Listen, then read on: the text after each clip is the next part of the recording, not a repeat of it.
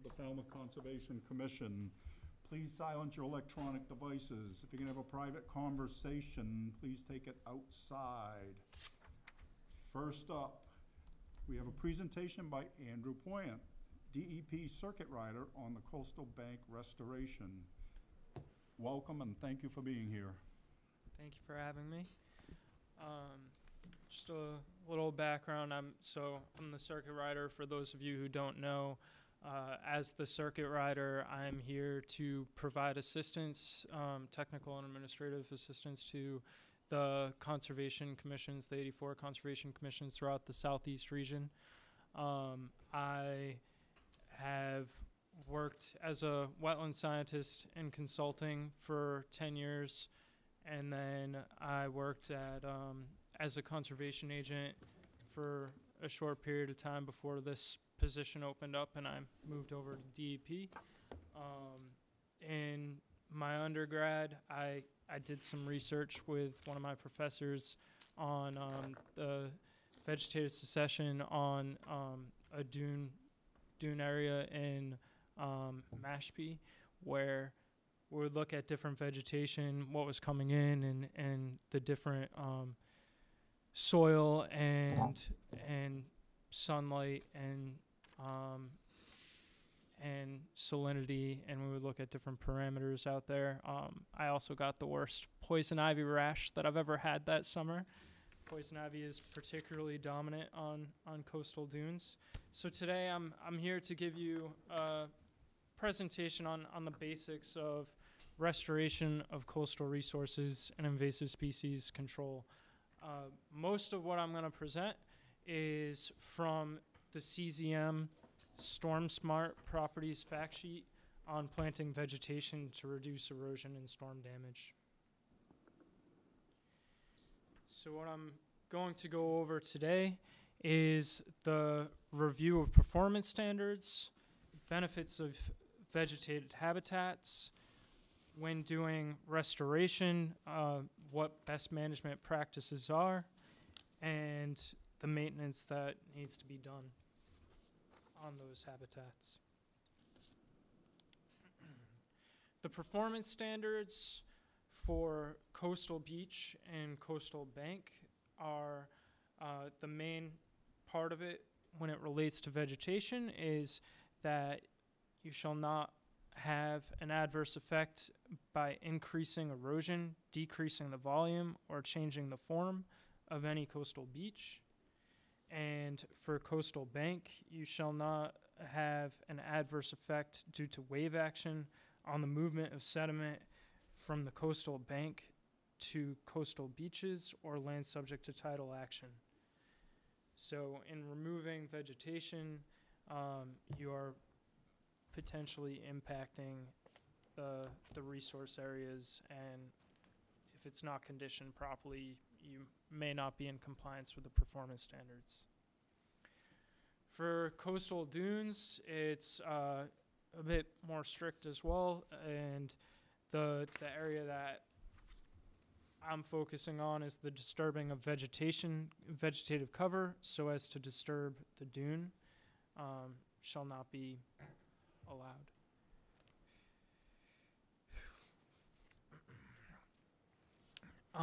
Some of the benefits of using vegetation. When you use native salt-tolerant plants that have extensive root systems, they reduce erosion by holding on to the sand, and they slow down the water both from rain and wave action or tidal action. And they reduce, if flooding is occurring, they reduce the flooding as it comes through the land. Plants help build up dune volume as sand is blown in. It hits the plant and settles down in front of the plant and helps build up the dune, which protects our houses and other infrastructure.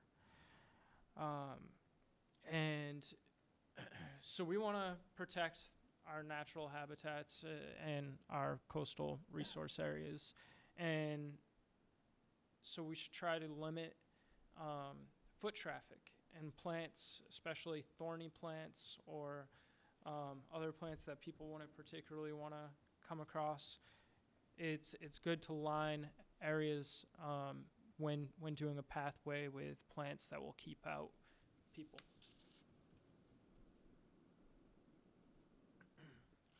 Some of the differences when you're looking at hard shorelines or vegetated shorelines. A hard shoreline, you're causing more problems, right? So you're reflecting and redirecting waves onto beaches and neighboring properties. Whereas a vegetated shoreline, you're absorbing and slowing down that wave action. And you're also preserving the natural character of the coastal environment and providing wildlife habitat. As I'm sure you are aware, you're only able to use hard structures for buildings that were permitted prior to August 10th, 1978, and only if there are no other feasible alternatives.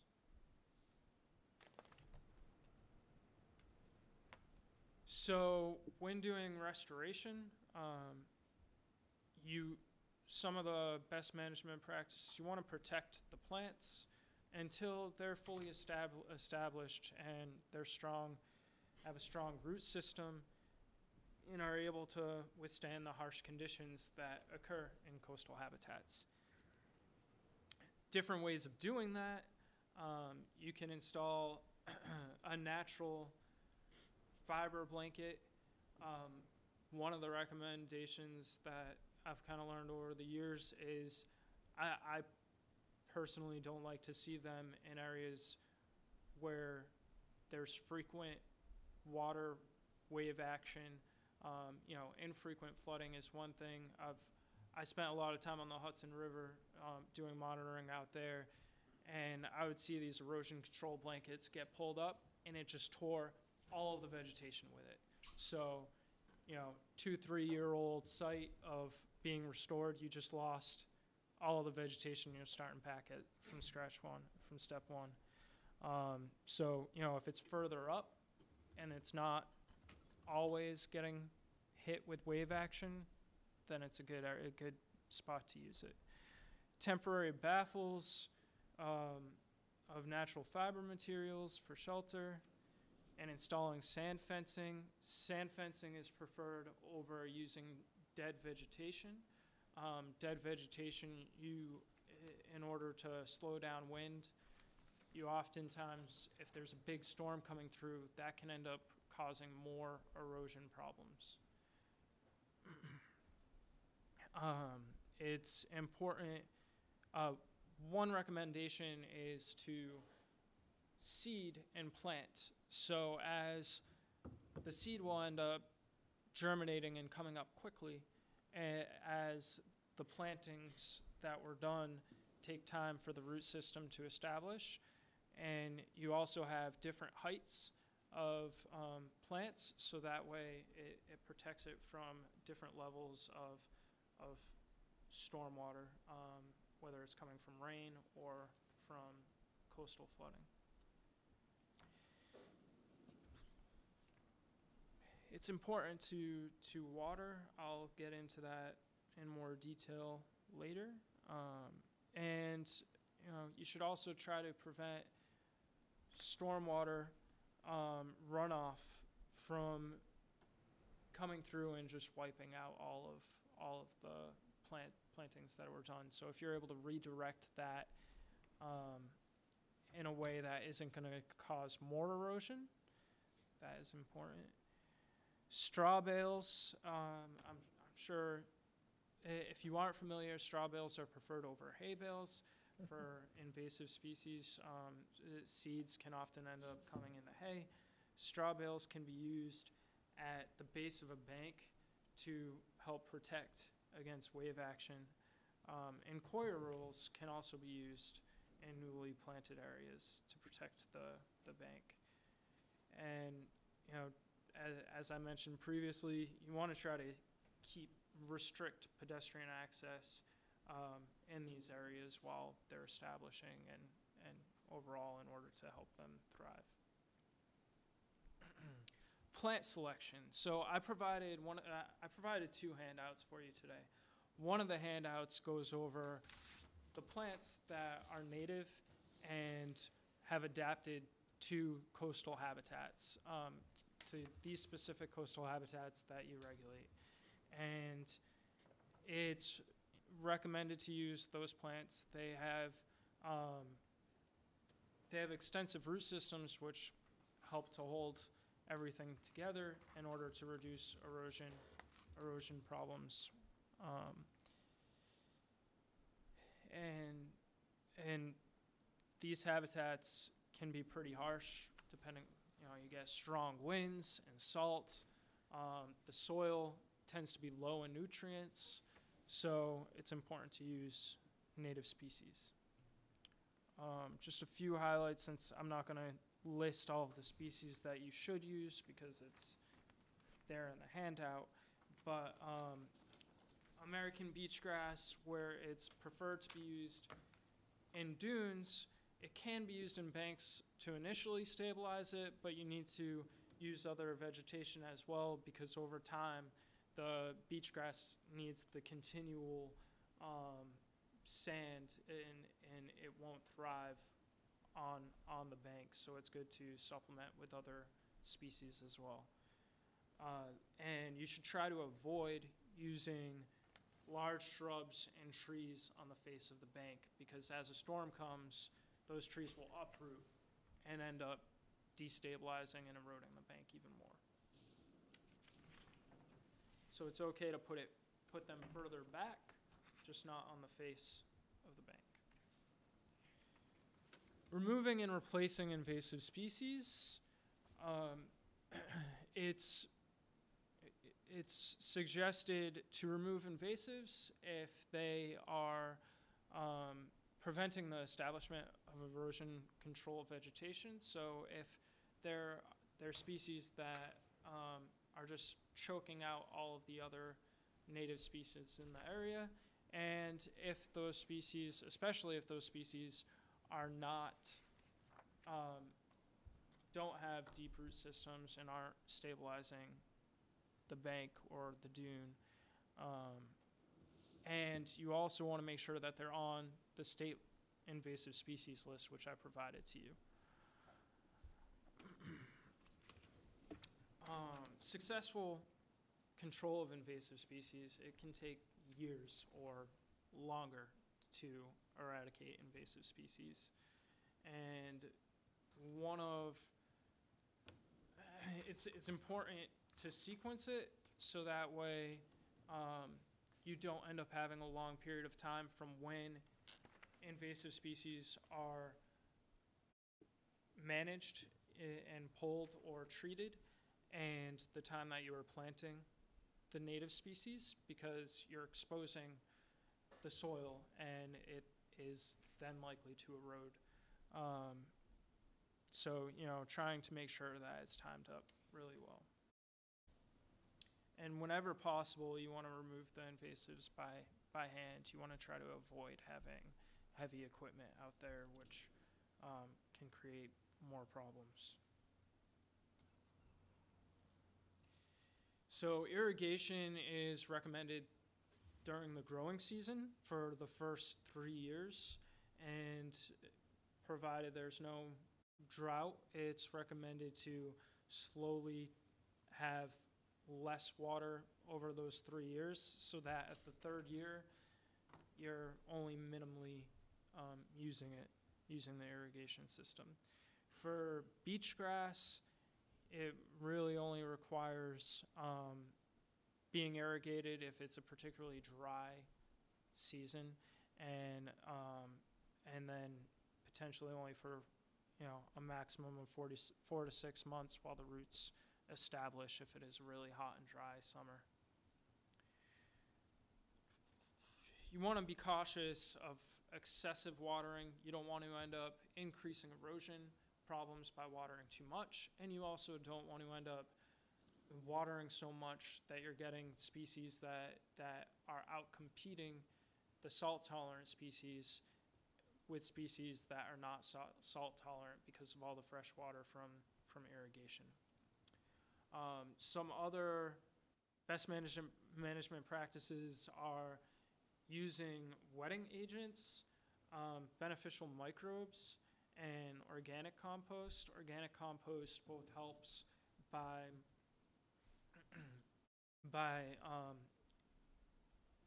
it helps with water retention, and as most of these areas are really sandy with low nutrients, it increases the nutrients in the soil.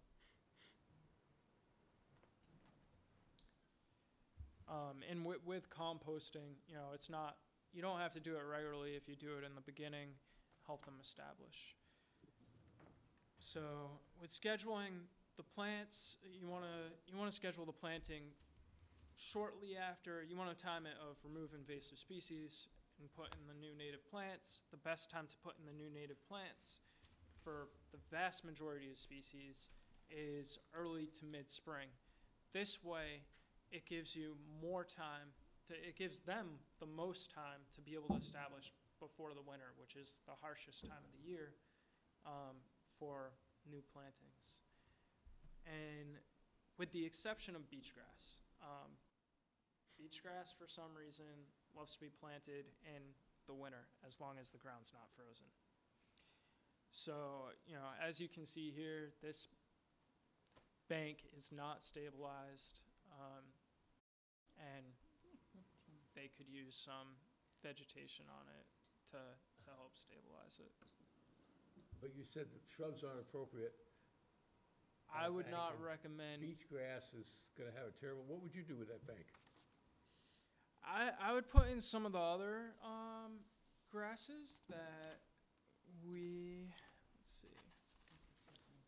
So we have, say, switchgrass or little blue stem. So if we go back here, I would say switchgrass or little blue stem. I actually have, I didn't put this in here because it was a PDF, but it shows you get little blue stem and switchgrass and American beach grass. You can get between 4 and all the way to 8 feet deep in the root system. So compared to just turf grass, which is, you know, less than a foot. So yeah, I wouldn't recommend putting any shrubs on there. But if you end up putting little blue stem and switchgrass, it'll help. It's not permanent. The seed's gonna do what it does, but it'll slow it down. And I would also recommend taking out some of that lawn that's on top and restoring that with native vegetation that has a longer root system as well. So in order for a restoration project to work, it needs maintenance and it needs regular inspections. Both the maintenance and inspection plan should be provided in the notice of intent, detailing how frequently they're going to go out there. If there's damage, how quickly they're going to address it. You know, at what level of storm will they go out? If they're going out quarterly or once every few months, will they go out after large storm events and having that in there, and making sure that they're replacing dead plants as well as addressing any situations that come up due to storms. These are some of the references that I've used. I provided the invasive species list and the coastal landscaping list. I predominantly used the fact sheet 3 list and fact sheet 3 for this presentation. There's also many other fact sheets that CCM has there that can be used. And I can provide these links to you, so that way if you want to read through it yourself as well. So just kind of in summary, when doing ecological restoration, there's some pretty basic principles, you know, using native plants that are there, looking and seeing what is on site. I often look from the bottom up. So, especially if it's a wetland, like a bordering vegetated wetland or a salt marsh, you want to make sure that you're getting the hydrology that you need. Once you have the hydrology, you want to look at the soils. Is it the right soils? And then if you're looking at once you're looking at the plants, are you putting in the right plants? Are you putting in, and the best thing to do is look around. What is successful? What is working here that is native, besides the invasives? What will likely succeed is what is in the neighboring area. And also helping the plantings and seedlings establish in the first few years is very important, and maintaining the removal of invasive species during that time frame. Do you have any questions?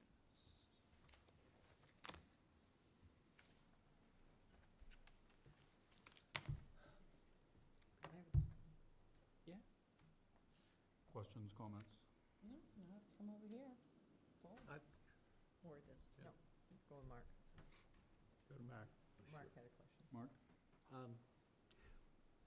One of the principal things that gives me a problem is that our regulations protect the buffer areas along with the actual resource area, along with the bank, but the more or less flat area on top of the bank. Right. We often require mitigation because of some incursion into that buffer area, and we require some additional area to be mitigated, replanted.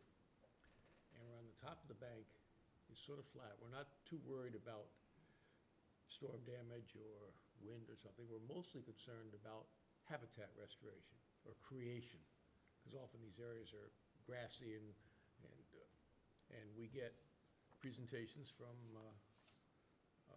landscapers who go down the list and say, okay, I'm going to use big hairy blueberry and blah, blah, blah, blah. And I'm going to put them on 3-foot centers and done. And it seems to me that this has relatively little to restoring a habitat. It just meets what the regulations have been Right. in the past. And how do we get to understanding what will actually recreate or create a habitat? So,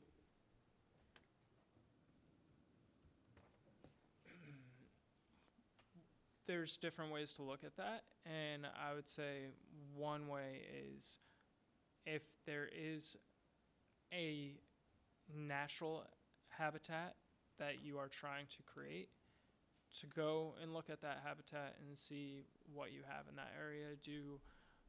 You could do a couple of documentation plots if you wanted, and document what vegetation is there, how many of different species are there, and try to get a better number of, you want to have a mixture of these species. I know that there is a certain guidelines. I'm going to try to look into it and see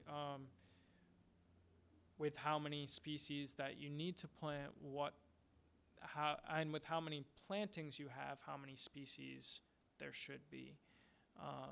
And I forgot to add that in there, but I will try to look into that and get back to you. But I would say using references is always good. So if you have a reference area that you can check. We often end up with something which is XDX plants on 3-foot centers in each direction. It looks like somebody's Right. garden rather than some type of habitat. Maybe it serves best. I don't know. We're trying to understand what makes a habitat, so how can we proceed with guiding people on what to do? I recommend that there be diversity in what is planted, and also include seeding too. So if you are planting shrubs, include native grasses in between the shrubs, and the protection of the two will help protect. They play different functions both for habitat and for stabilizing the soil. And but yeah, I mean, only planting one or two species is not ideal unless it's a really, yeah, small area, but still there should be some diversity. Thank you. Do you have a question, comment? Are you going to provide a copy of the presentation? I can do that, yeah. He has to, doesn't he? Yeah. Public record. At least yeah. one It's a copy. public record, we Oh, need okay. it. Yeah, I'll provide it. Please. Okay. And could have it forwarded to each member? We'll ask Mr. No, Yeah, Peter, we're gonna keep it secret with us. Andrew, just I've already email it to me. Okay. Okay. And like I said, I'll email the link to here as well. I mean, pretty much all the information is in the CZM guidance. No Appreciate further that. questions. Steve, you have anything? Thanks. I just want to thank you for coming tonight. And Yeah. the word circuit rider, where does that come from? I don't On a know. non-technical basis, what? I It means honestly you don't. cover a certain area? So yeah, I'm a circuit rider and an analyst, and the circuit rider half is the outreach and education throughout the southeast region. Southeast region. Yes. So you go from New Bedford to? I go from Attleboro to Braintree to P-Town, the islands. It's 80. Like a legislative district. Yeah. Steve, there are But thank you for joining us. I think, correct me if I'm wrong, Andrew, there are Four regions. four regions in the state. Oh, my God. And the southeast region is, their main office is out of Lakeville. Oh, thank you. That's all I have, Mr. Chairman. Thanks for inviting me. And I concur, thank you for being here. Betsy? But it makes sense, the southeast region is where you get all these sandy glacial environments, so it makes sense. So you get lots of, so all of us looking at the example that you put up said, well, the first thing we'd have them do is plant, you know, woody bushes along the top of Right. that. You know, whatever you're gonna do, you wanna you Right. wanna stabilize the top. The one in Plymouth. Yeah, Yeah. so, but anyway, thanks, that was good. Welcome. Laurie? I just had a couple questions. You said that, not to plant any trees, you know, along coastal banks. So on the face On the of face of the coastal bank. banks. So let me go back. Like that. Okay. So here, Face. I wouldn't plant any trees or large shrubs here. No, no, right. You could plant them up here, but if you plant them here, the first storm that comes, they'll tip over and uproot and Okay. just make a much bigger mess then. All right, the reason I'm asking that is on coastal banks, at least around here, I'm not familiar with the southeast region, just my little spot right here in Falmouth. Naturally, cedars, oaks, cherries seed themselves on these coastal banks as little teeny seedlings, and they grow, and their roots actually grow faster than their top, so they start to stabilize a bank. So, would it be practical not, I understand we don't encourage large plantings of any sort on coastal banks because the area that they have to disturb in order to dig the hole, we know that they get set back anyway. It takes 3 years for them to even establish a root system after they've been transplanted from a nursery. But a native seedling, you know, little small stuff that goes on coastal banks because of their root structure, I mean, these grasses are great, but their roots go 18 to 24 inches versus, you know, tree roots go even deeper. So are you saying we shouldn't even encourage small plantings on coastal banks? So the native grasses that are adapted for here can grow to have a root system that's 4 to 8 feet deep, which I agree is not as deep as a tree, but that's still But they don't have that issue of yanking out and pulling. They're gonna be down Right. and no resistance to weather. Okay, that's good information. I'm not saying that if they're naturally coming up, someone should go and take them down, but I wouldn't recommend planting them on the face. Well, only when we have restorations, a lot of times they'll request that they remove the tree that was pruned improperly, which, that's another whole issue. You know, for views, so the grasses make more sense, because then they're not gonna go out there and cut them down. But, to remove a disfigured, improperly pruned native oak or cedar, their root systems are extremely important. Right. And in nature, nothing is perfect. I know those little pictures in the books where they're all the perfect oaks and cedars, but nature will make, you know, deformed trees as wind and weather break them and whatever. I'm not saying that I recommend removing those Okay. if that's what you're. Okay, that's what I Asking. wanted to hear. Thank you. The next thing is watering. That was really informative for the reduction over the 3-year period, because we've never required that. They just say they're gonna water for 3 years. So it's basically like, you don't even wean them off. They just do 3 years, they're used to being in water, and then you go, oh, no more, and then they die. And that could be why a lot of these projects, when we see when they start, they pull off the irrigation, so, and the salinity is important, because we see that, you know, on areas where there's stormwater runoff, you know, the invasives seem to do much better, because they're getting fresh water, and they, you know, outcompete even the new plantings. Then the next question I have, when you said look side to side to see what plants are Same relatively day one. the same. Unfortunately, in most cases, there, you know, when we find or go to a site that the neighbors have or the people have a non-invasive infested site, we are so excited. Like when it's only 10 to 20%. Usually it's 80 to 90% invasives, and And we hardly ever see it. we hardly ever see But that. there are a few gems in town. There are a few, and it is unfortunate that we don't have a database, you know, going back to, you know, whenever.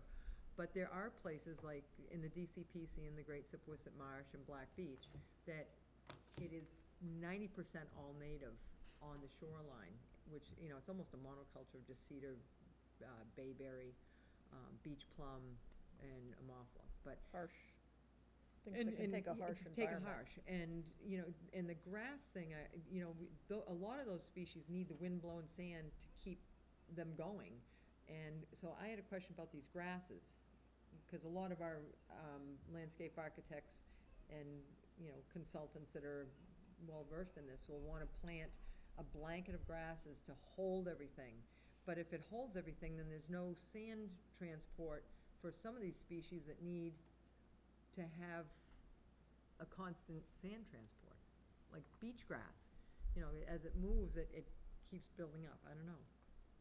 But it evolves. It does, a beach grass area, that's what you studied. Beach grass, as it matures, you get other stuff coming in. I don't see that. Well, all the dunes you see that have woody vegetation, originally they started as sand dunes Right. with beach grass. And then the beach grass gets thicker and there's more nutrients there. They might trap rack that gets there at some point, and then eventually bushes can go in. So there's a succession. Okay. You answered that well. Yeah. Well, I just don't, all right, that's all. Thank you. It's a good question, but yeah, it's complicated. I mean, I would say there still is some sand movement from wind,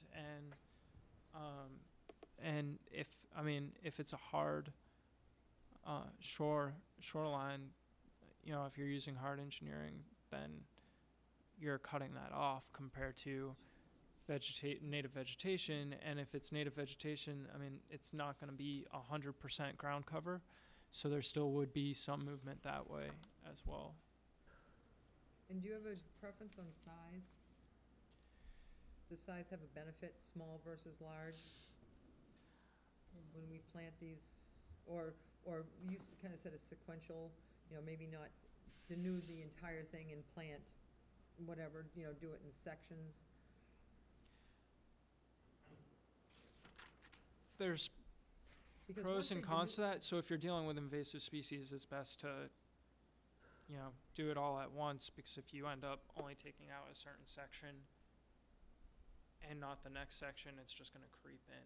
Well, most of these properties have abutters that haven't done anything, so it's a redundant process. Yeah. It's a I mean, never-ending it's really a process. vista clearing is what it ends up as, and then, You have to be patient. Succession takes time. well, they open up all, when you say bring in compost, most of these natural places, I mean, I don't know where people get non-weed seed compost, that's been cooked to a certain temperature, so we're not bringing in invasives, which we all see knotweed come everywhere. Everywhere, because that's the Right. compost comes in.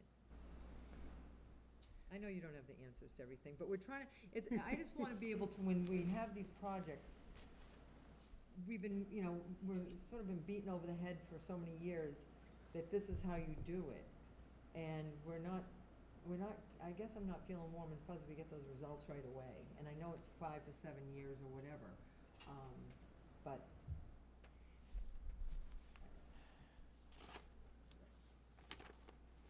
I just find clear-cutting coastal banks of every single thing to plant natives. How's that, how's that work so well?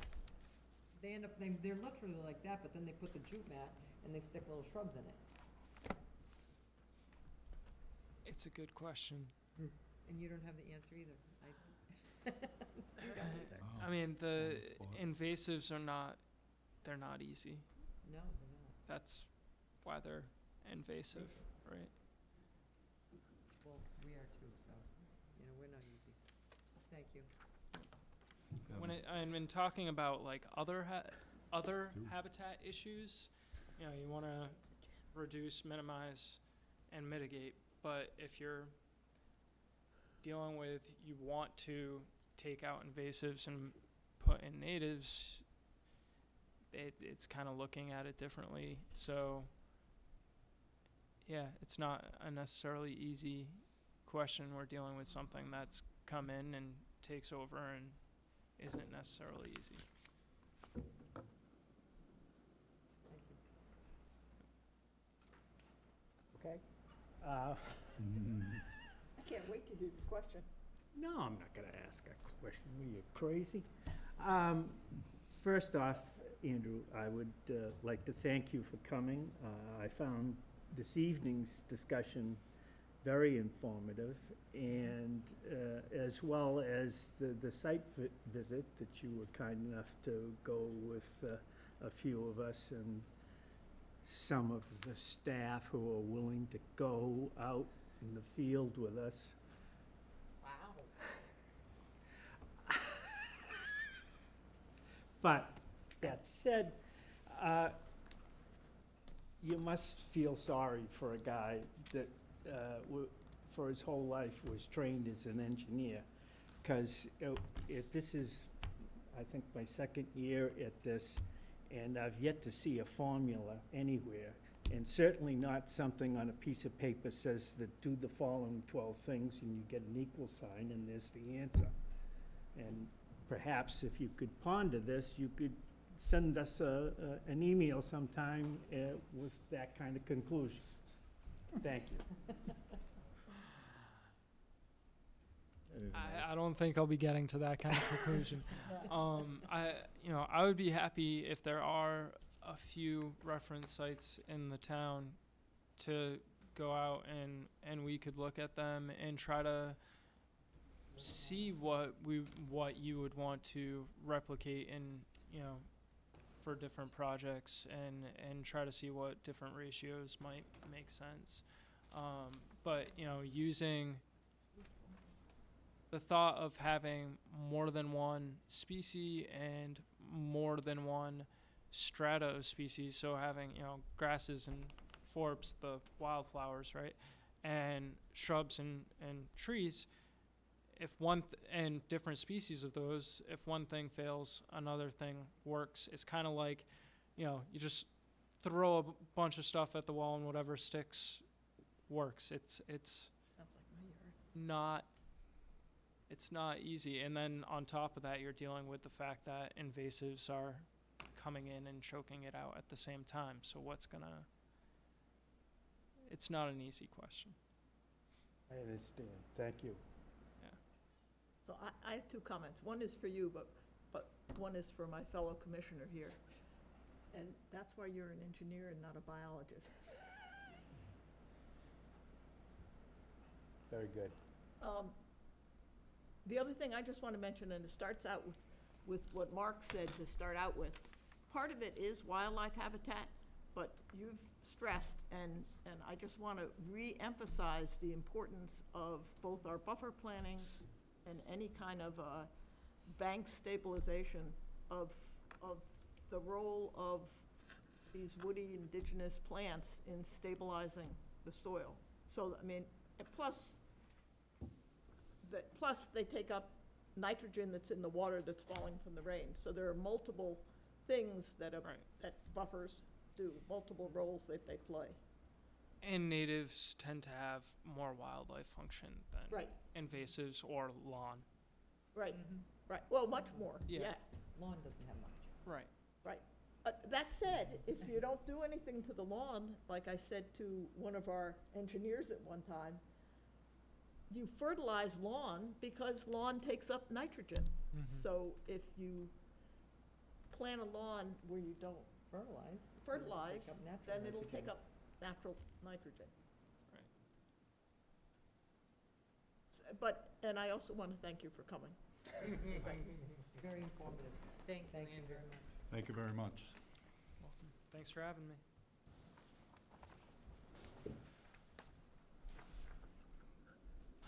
Next up, minutes of May 22nd. I've read it, and I had nothing. As usual, it was a wonderful set of minutes, very useful. And so I'd like to make a motion to accept as discussed. Second. Accept as presented. Second. We have a motion and a second. Any other comments? All those in favor say aye. Aye. Unanimous. Minutes of June 5th. Betsy? Make a motion to accept as given to us. We have a motion and a second. Any other discussion? All those in favor say aye. Aye. It's unanimous. Next up, request to amend the order of conditions. Bruno Gallinelli, Fagio LP, 117 Surf Drive, Falmouth, Mass, for permission to amend. Still have to read that. It's not a notice. Yes, it is. It's amending an order of conditions. It's amending. Oh, amend the order, I'm sorry. Let me read it. Yeah, Okay. it is Pardon me. amend the order of conditions. I know. All hearings of the Falmouth Conservation Commission are held simultaneously under the authorities of the Massachusetts Wetlands Protection Act and the Falmouth Wetlands Bylaw. Although a single decision of the commission is issued, it represents a separate decision under each authority. As I was saying, Bruno Gallinelli, Fagio LP, 117 Surf Drive, Falmouth, Mass, for permission to amend DEP 25-4322 by rearranging approved concrete patio and replacing existing gravel driveway with pavers. Matt, you're up. Thank you, Mr. Chairman. For the record, Matt Costa, Cape and Islands Engineering. I'm here joined tonight with the applicant, Mr. Gallinelli.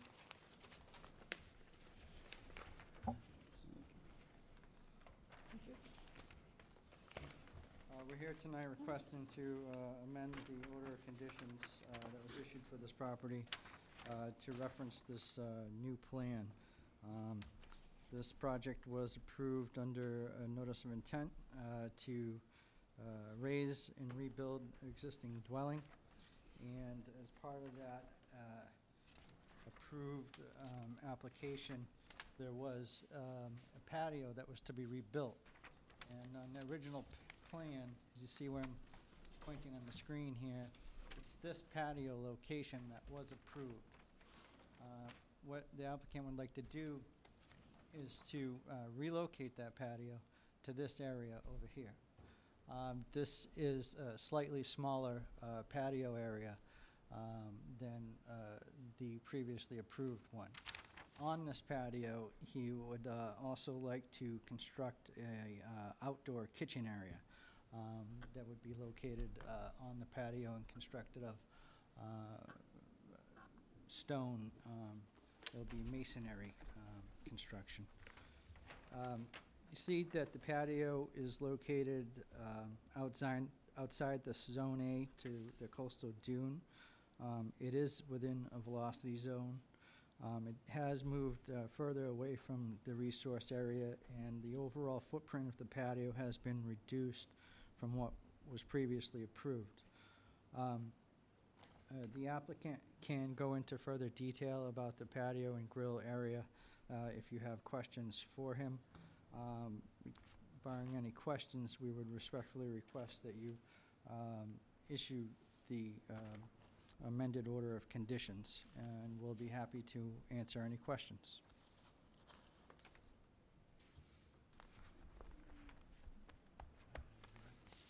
Yes, Mr. Chairman, has everybody had a chance to go out to this property? Yes. Everybody? Yes. Okay. So there's a couple of things. One, as you all saw, that outdoor kitchen is currently under construction. It was being constructed without a permit, so, which in this case actually might be beneficial to the board, because we're going to see actually what this outdoor kitchen wants to look like. Because usually we'd see just the patio and a blurb that says outdoor kitchen. But the staff has some serious concerns what's being constructed out there. I mean, this is your velocity zone. That fireplace on the corner is how high?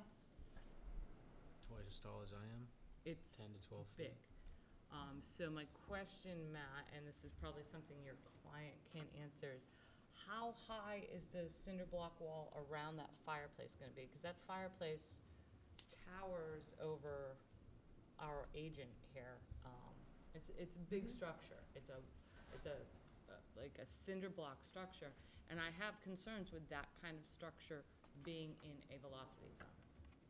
So that's kind of where the staff is kind of, because had we not had the opportunity to visualize it, you know, we wouldn't have kind of, I don't think, asked the appropriate questions of what this outdoor grilling area might be. Because this is a very substantial cinder block structure in your velocity zone. That said, Matt, can you revise the plan to put the outdoor shower area on it? Sure. Because there is an outdoor shower area going right adjacent to the deck. So that's going to kind of be within that B buffer zone area. So I think on your original plan, you had it as gravel, but now we see that it's being encased in like a little fence area, and there's two kind of plumbing spigot things protruding out of that. And the raised platform for mechanics was not on the original plan, so it did appear as after the fact. And Jamie, usually I ask where the mechanical units are going to go. I did try to go back into the minutes to see if that was answered, and I didn't see it. I don't know if you remember. And the only other thing is the fence. There's a stockade fence in the velocity zone as well, that was not applied for or approved. Right. So those are the only kind of issues that the staff went out there and observed. So we have the existing platform. I don't really think that's gonna be an issue. It's outside of your B buffer zone to the dune, but it is something that was, and actually about that raised platform, it looks like it extends beyond where the condensers are. Why is the extra room up there? Is it for somebody to be able to navigate around those condensers? He'll have to answer that. Okay, With regard to the fence, there was, if you're talking about the fence to the east, that's the neighbor's fence, and there was an agreement between the applicant and the neighbor that during construction, he would rebuild his fence. It was an existing stockade fence, so I'm not sure if that's the fence you're talking about.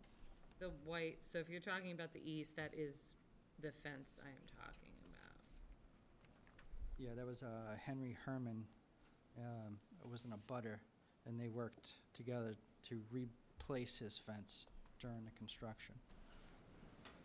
It's so nice of someone to ask us. Okay, thank you, Matt. Would you like him to answer the questions now, or do we want to go It's up to through the board first? I mean, does Brendan, do you have anything to add? No, you had all the points. Okay. I'd like to make my presentation and answer any possible Please use the,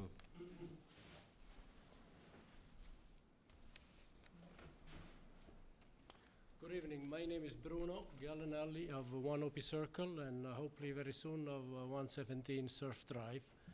We had an occupancy permit a few weeks ago and we started using the house. I appreciate the town very much, the neighbors, and hope to make this a full resident of ours. When, just like Matt, thank you by the way, Matt.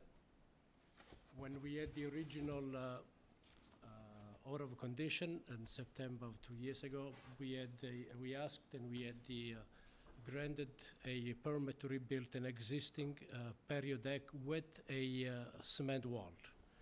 Cement wall ran right along this way, and the original plan actually of the existing house also showed that cement wall right here. After the house was built, I realized that the stairs cut this patio in half. And for me to build a patio on the same location, which was be practically impossible, I would have to go the full extent of the 520 square feet. And it looked too much cement, too close to the sensitive area too, I thought. So by relocating on the opposite side, I was able to build 386 square feet, 140 square feet less, and still accomplish the same thing because it connects with the flow of the house. All along I thought, my mistake, I misunderstood that this would have been something you do on a as-per-built plant because you build in less square footage, less impact on everything else. On top of it, the stone wall, the cement wall that was here, we put it on this side to accommodate the grilling area. I have picture, so we can talk about it. This is the existing condition. But there was a house here. Hmm? There was a house. Thank you.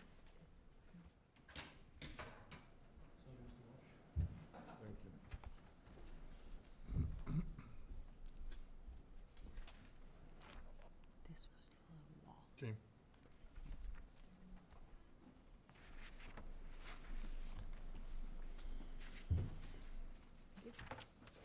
Thank you.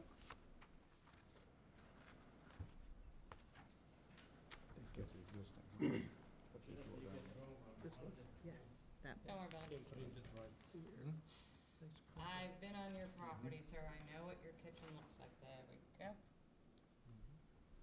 Well, this is basically what you see there is the whole grill area, which is basically 10 feet on the left side and is 7.5 feet on the right side. In between there is I call it a grill barbecue because I grew up in a small village just like Plymouth Pilgrim Foundation in there, and we used those days everything cooked into the grill area. On the right side of that, there's going to be a wooden box, and on the left side, there's also going to be a wooden box for storage.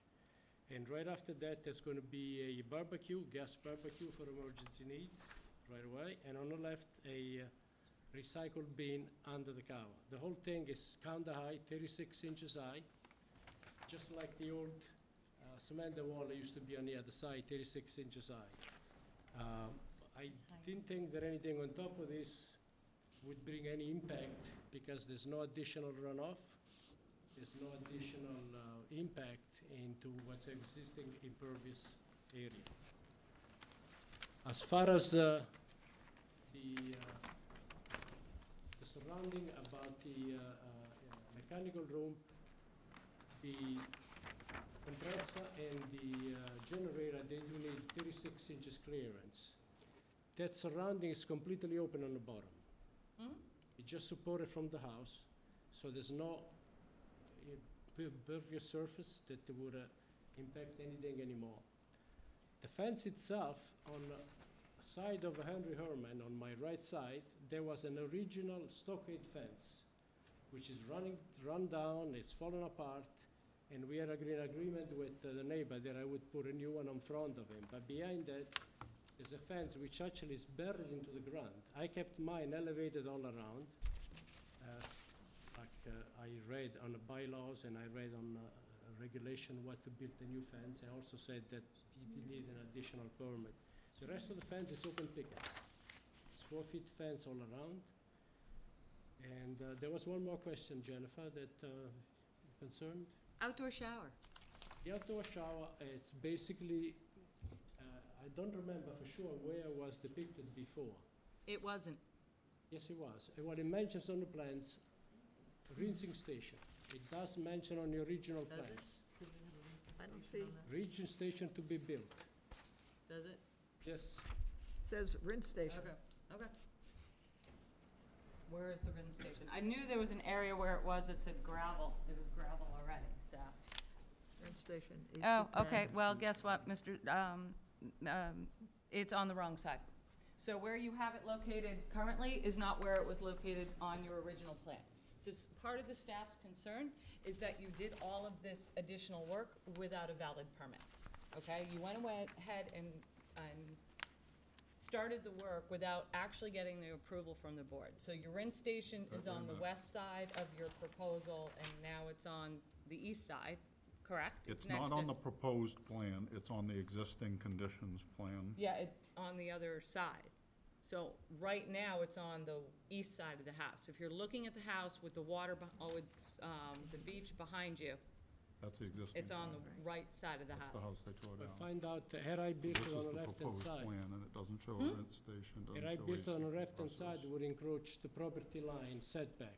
Well, I understand, sir, but, we kind of need to look at these amendments prior to you undertaking them. This is completely my fault. I understand. I apologize. I'm sorry. I didn't realize that stuff like this, which I thought was technicality thing, could be done at the ASPA built and needed to go through amendment. I really apologize.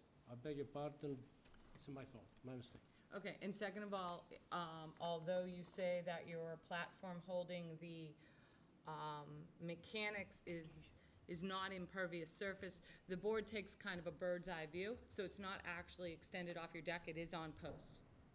You're holding that thing up with two posts, so that is kind of a bird's eye view. The board does not consider that cantilevered, so, we would have, it's a simple, it's a simple addition, but in, it should have been on the original plan. It's a simple addition, Yes. but it's been a That said, also the existing, proposed wall, does somebody have a scale?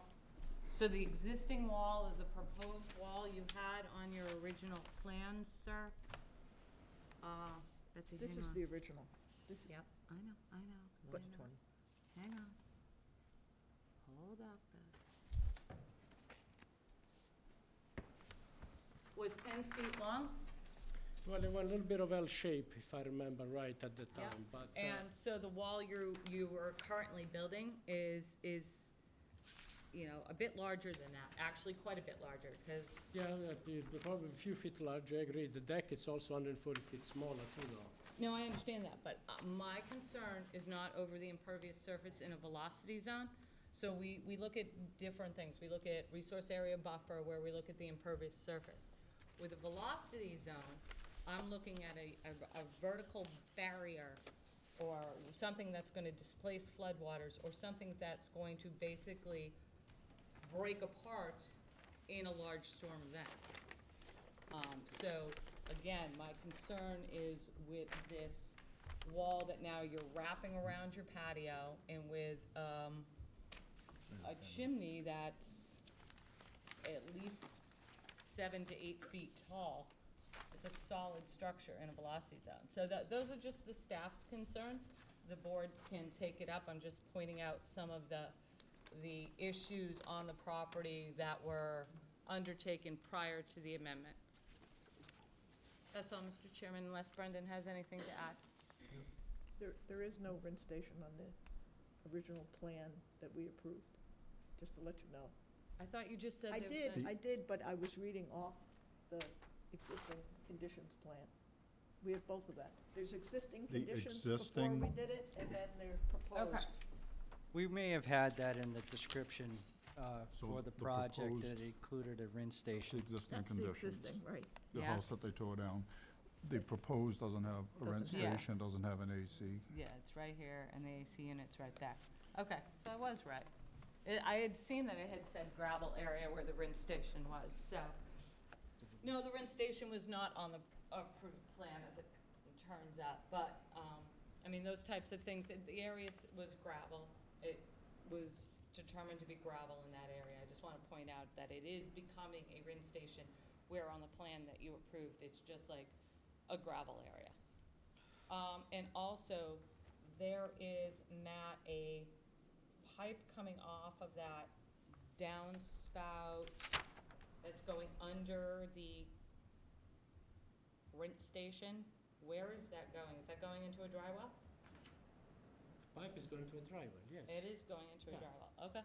And actually needs to be repaired. If you were there, they drove over and it's, not working. But there's 4 dry well on the property, and that's one of those pipes. Okay, that's fine. Just want to make sure that it's And the going into shower a is dry well. going to be a gravel shower. Oh. Uh, I'm just shower, saying, I call it Mr. rinse station. You call it shower, but yeah. It's a rinse station. Rinse station.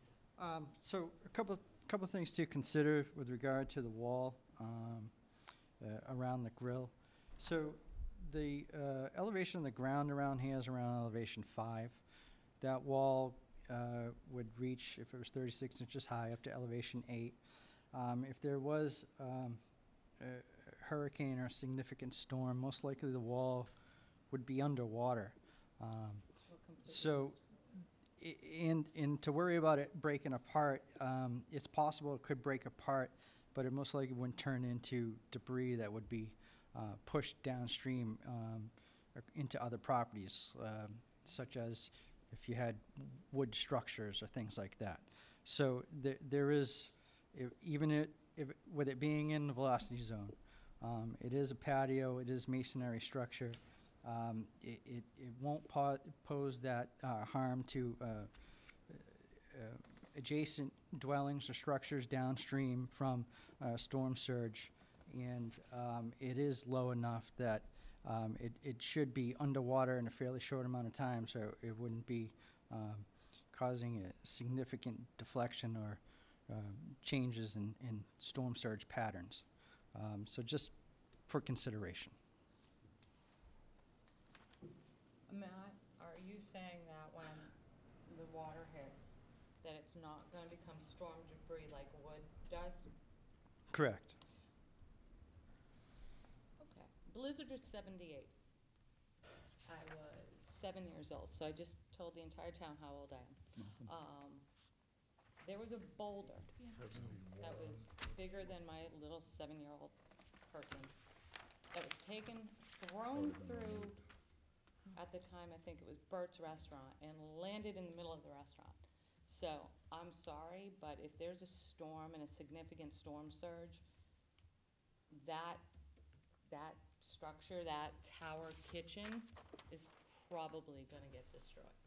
The tower, yeah, that's Yeah, definitely a that's- goner. This is gonna be, and this cinder block wall might break apart, so It's I'm possible it going could break to- apart, but it's not gonna act like wood. It's not gonna drift downstream and get caught underneath piles and cause other damage to other structures. I'm just respect trying to that. point that I out. understand that, Matt, and That's I'm all just going for to. your consideration. Yep, I'm just gonna That's all. respectfully disagree with you on that. That's it, those are just the only points the staff had, Mr. Chairman. Okay. Okay. Betsy, do you want to start? Okay. Well, I'll tell you how, well, number one, it's, oh, you've apologized already, so you don't have to apologize again. But it always is disturbing to go out to a site. And your presentation, you must have realized that most of us would have visited the site. Your presentation was as if. This is why Bruno is here tonight, is Yeah, to but your explain. presentation was as if, and this is what he's planning to do. But in fact, it's already been done. Well, half of it's been done. The staff shut them down last week. Yeah, but having said that, It has been a long time process. I actually met with Kevin Island back in October Yeah. about this. well, well, you met with him and he didn't tell you to do it? Back in October about what my plans were gonna be. And basically, by the time we really get to this, I just misunderstood the whole process. Yeah, well, you have also had a builder working off these plans, and your builder should have read the order of Builder conditions. had nothing to do with the patio, basically. Actually, no, the builder did do the patio, but this contracting right now is done by Clover Designing. He's contracting it himself at this point. Oh, all right. Well, anyway, I don't want to get into that. I just want to point out that that's always a disappointment. But having said that, having done the analysis, if you look at the original plan, the original conditions, and then look at what your plan was, where you plan to put this patio is where the house used to be. You moved the house back, and this patio and the tower is where there was a house. So I think if it had come in originally, it would have been approvable. So, does the board wanna see these types of outdoor kitchens everywhere in your velocity zone? No. Okay. Well, the question is, if there's a house I that's think that, being moved back, I understand that. and it's part of the footprint, so the analysis that you would have to do, Matt, is to see whether there's any additional footprint. Because when the house was moved back, it's moved in a little different configuration. So you would have to say whether there's an addition, more than 200 square feet addition. So You when had we, an when we original house. originally did it, Yeah. we ended up being, I believe, a hair smaller in total coverage than what was approved. Well, I'm just saying you should give us that. And now we're actually even smaller, because this patio footprint is smaller than the previous approved patio. So Well, it has nothing to do with the patio. I'm saying you would consider this as part of the footprint of the house now. footprint of the house? I'm not following, I'm sorry, I mean, Betsy. I wouldn't see this as an approvable project if somebody said, I had a whatever in the A zone, and now I want to put this giant tower in the A zone. I mean, A buffer zone. I see what you're getting at. This know is what I'm in the, saying? this is in the house footprint category. So, That's what I'm saying, so, Base. so is it more, It's is- more of a velocity zone issue for the staff, Right. that's it. no, I know it's a velocity zone issue, but the question is, when they moved the house back, which they did do, did they, How much larger does the house get? that's what I'm saying. Did the house get larger, or did it stay the same, and that this is less than 200 square feet? That's all I'm asking. Originally, just so you know, on the plan of reference we just got, the existing lot coverage by structure, dwelling, deck, stairs, and raised platform was, 25.4%. Proposed lot coverage by structure, dwelling, deck, stairs, and raised platform was 25.4. Existing lot coverage by structure, parking, and paving was 29, and now it's 36. So it is an increase. So there is an increase.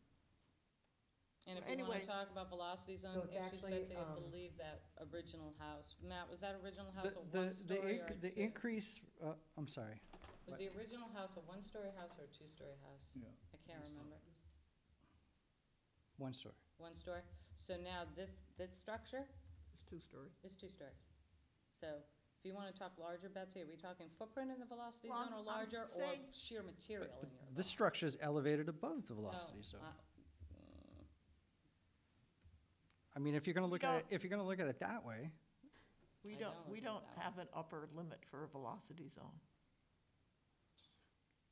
Anyway, If the legs are cut out it's all in the velocity zone. All right, so where we are right now is we have a reduction in approved from, what was approved for patio area to patio area now.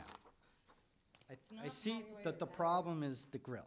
The So- problem is a large, 8-foot tall masonry structure in the velocity zone. So, That's gonna be like, is it gonna be stone faced? Is that the It's gonna palette be of stone? veneer stone face. Veneer stone face. So we're gonna have little stone veneers that are gonna be, you know, that are possibly, yeah, in the velocity zone as well. We saw that under the palette. Okay. Betsy, to answer your question, I can't give you the answer at this moment of if I include the area of that grill and compare that to the total area of the house in comparison to the previously, or the existing. So I would have to do that for you to All I'm saying is where the grill is where there used to be house structure. understood. And then, I'm just saying that, and then we can discuss it.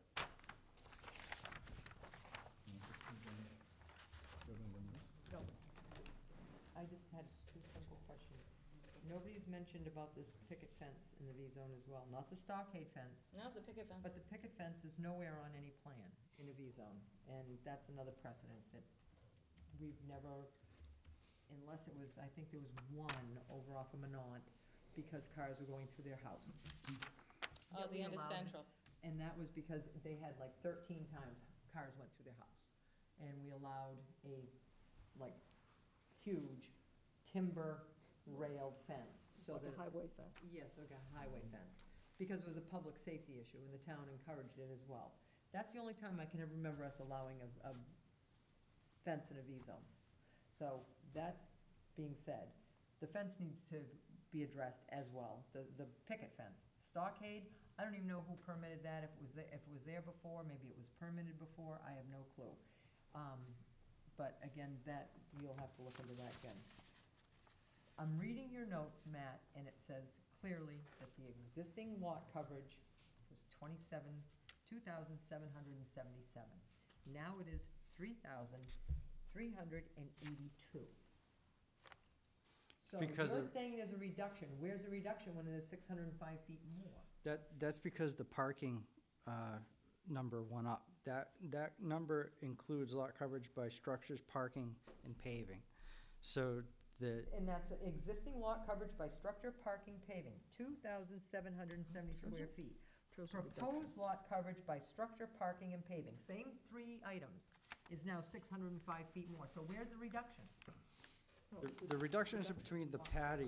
That lot coverage calculation includes the entire driveway. Dwelling, I'm not looking at the 3227. dwelling. We were talking about lot, they keep telling us Right, that this he- patio is less. I think what he's saying is the driveway was originally gravel, and now it's Paved. paved.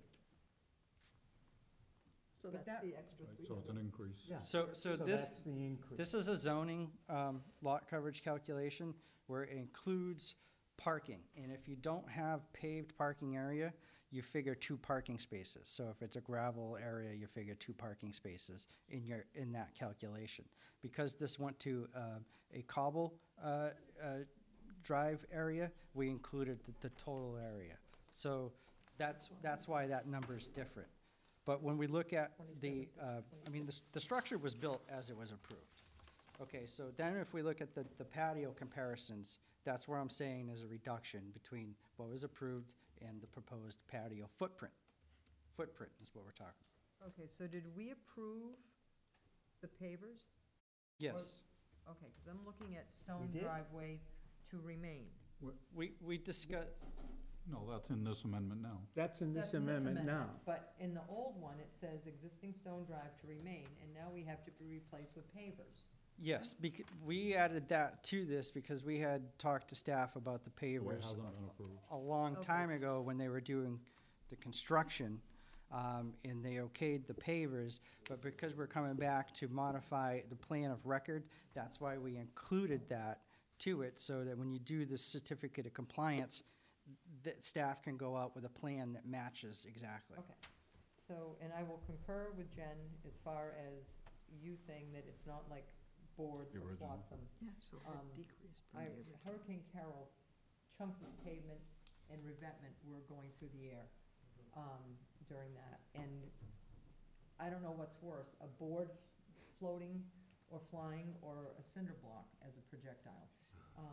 Things the Um, size of houses, And things the size of houses go disappear. in big Well, what storms. happens with a lot of the storm debris is the wood and stuff floats downstream and then gets caught under pilings, creates more surface area, creates more force against them and causes damage. So that's what's seen in these storm situations. What I'm saying is that these stones are gonna fall out of that stream. They're not gonna get caught downstream underneath pilings. That's all I'm It's a saying. velocity should look zone. at the They get 38 caught up hurricane. and they're gonna be flung inland. Surf Drive was flattened in the 38 hurricane.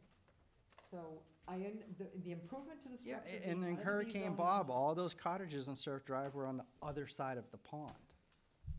So, like, all right, literally. we're not there. All I'm concerned about is the precedent that we're gonna be starting to allow cinder block walls and cooking areas and, I mean, it's a big thing. And It's a big structure. It's not your charbroiled grill that you roll in during the hurricane and you chain it to the upstairs deck. This thing is huge. And if this is the road we wanna go down and people have them, that's fine. We just have to make that determination, or finding that this is okay. I'm sorry. Go on, I'm all done. On the original plan that we approved, was there a description of the cooking area? No. No, Okay, this was all illegally done, okay. or Second, without a permit. without a permit. Secondly, so it was only described as a patio, Yes. okay. The work was stopped last week. Correct. You submitted this report, this letter stated, is that 2 weeks ago? I'm sorry, submitted, Uh, the application for this? The application for this? I don't remember exactly when it was submitted, but It it was was submitted- several weeks ago. May 22nd? May 29th. May right? 29th. 29th. May 29th? Yep. Oh, it's dated May 22nd, but it was received May 29th, okay. I understand, and I believe that you had all good intentions. What I'm trying to figure out is, when was it discovered that the plans were somewhat different from what had previously been approved by this board? It was discovered by staff last, What, no, I don't think that's what he's asking. So when did we discover plans were different, or when did he want to build the grill? Did he know did he know when he was constructing it that it was different from the plan? But that's what I said before, the grill was built in October of last year, the patio. October of last year, when I decided to move to the left, was smaller, further away, we were doing all the cement work. Okay, and you assumed it was just a minor change and you wouldn't have to, okay. It was less impact, I thought, it was 140 square feet less. Yeah. I understand, and, you're entitled to your viewpoint, all right? no. They have a professional responsibility to know what's going on, and they have to sign An order of paperwork that they've reviewed the Yeah, I know, order conditions. I know. So basically, you're telling me that your builder put that patio in, correct? It was not a part of his original contract, the patio. It was not part of his original contract. The patio was supposed to be built on the right-hand side. Yes, we know that, sir. When did this patio go in? The patio went on, if I remember correct, probably in the late fall. In the late fall. Who constructed the patio?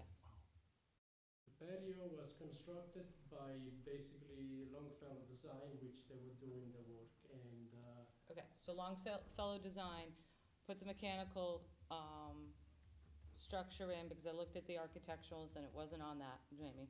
And two, put the patio in a different area without coming in to talk to the staff. That's what you're saying. So the patio went in, well, they basically, like I said, they followed my instruction. It's my fault. I told them Okay. that the patio could have been rebuilt because it's a smaller. I will not blame Longfellow Design for this. And my order condition is still in effect. If I have to jackhammer it out and put it on the other side, I mean, I don't know where this is gonna lead, but Okay. I thought there was less of impact than I was doing it. When Bruno and I talked about going through the amended order process, if I understand correctly, I think he thought that it was a formality. I thought it was an administrative decision after, but I was wrong, and that's what we hear. well, actually, Bruno, sorry, I can't pronounce your last name, sir. Faginelli. Mr. Faginelli, the patio itself is not the issue. We the patio at grade is not the issue.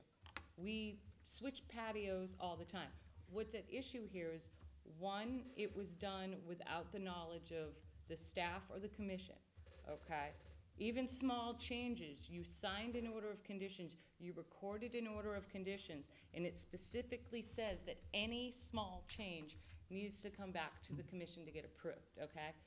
That said, if it was just the patio, if it was just the at-grade patio, I think this would not have gone more than 5 minutes. It's the fact that you're adding to the patio this large outdoor grilling area that the commission and the staff are grappling within our velocity zone. We take the velocity zone in the town very seriously. And having these types of solid structures is of concern to us.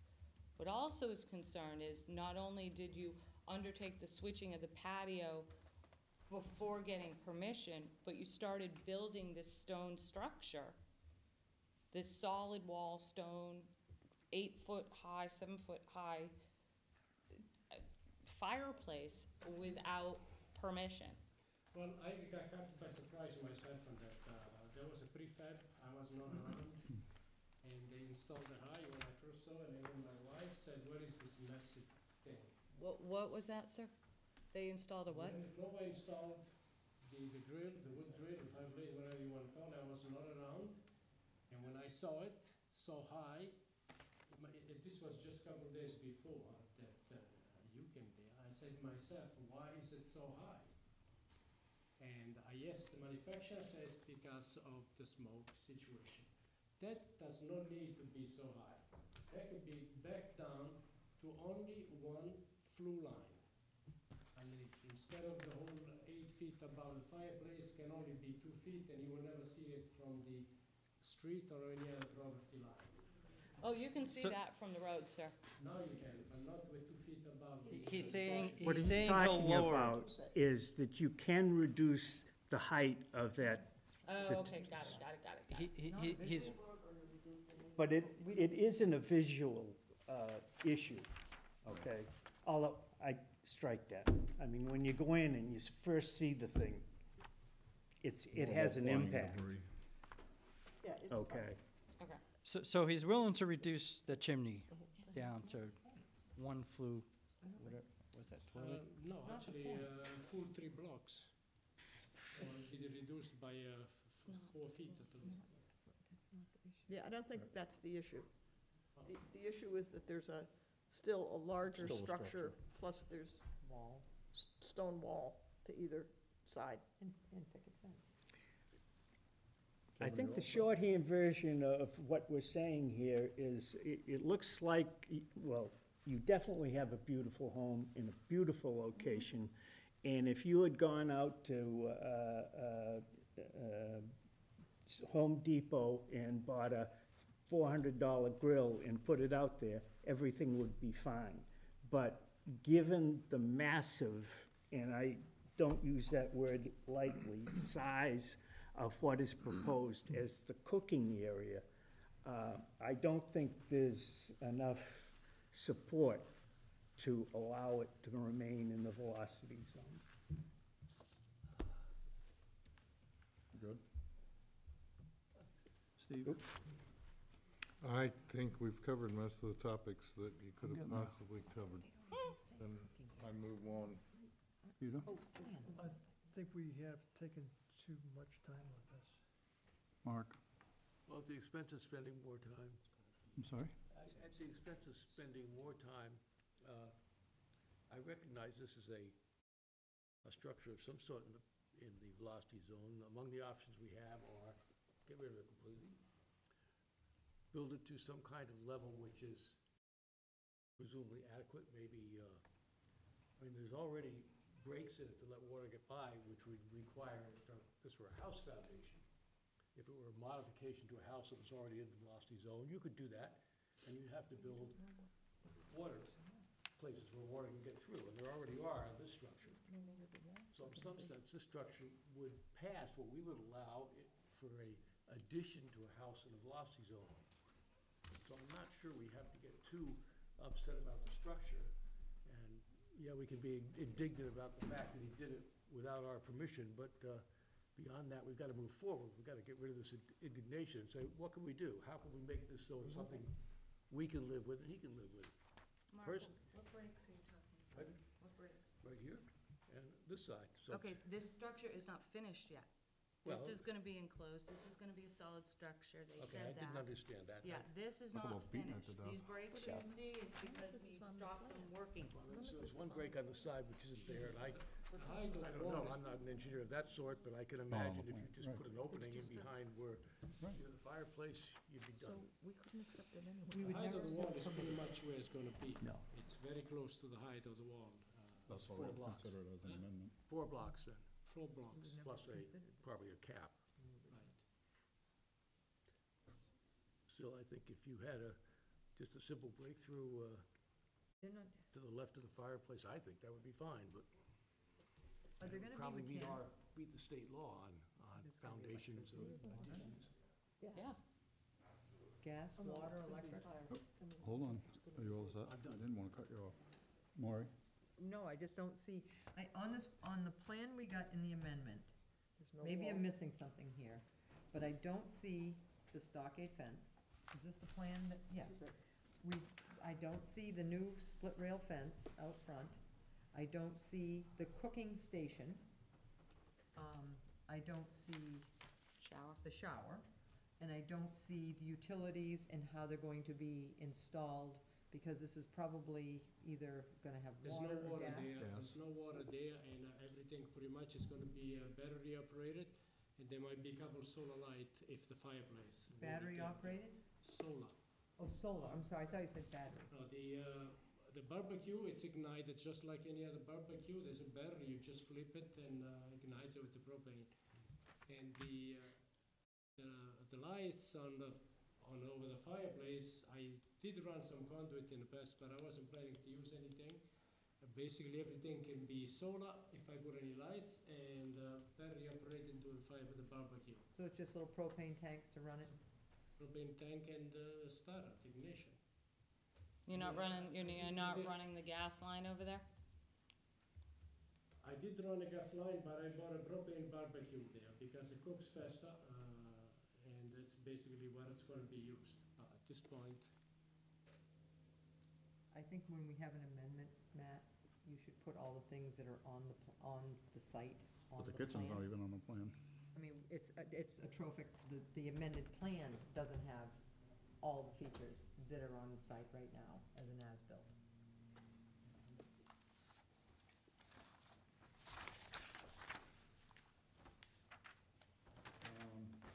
You want a continuance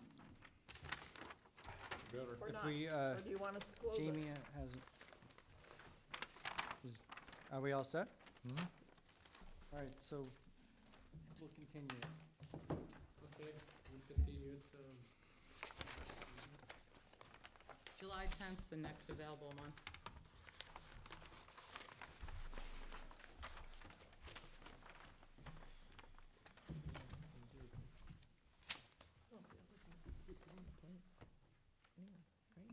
your agenda is, wait for full, it'd be July 10th. Because we're not meeting on the 19th. So at the request of the applicant, I make a motion to continue to July 10th? Second. Okay, so we have a motion and a second. Any further discussion from the board? Any public comment? Okay, so the motion is for continuance to July 10th. All those in favor say aye. Aye. Opposed? Unanimous. Thank you, Matt. Thanks.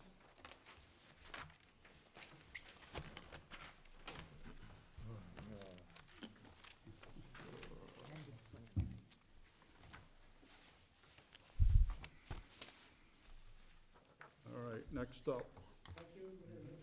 Good evening. Have a good night.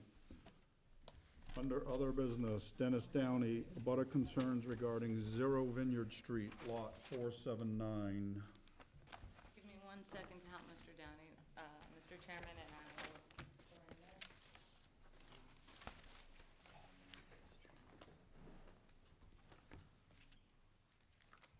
I haven't done this in a while.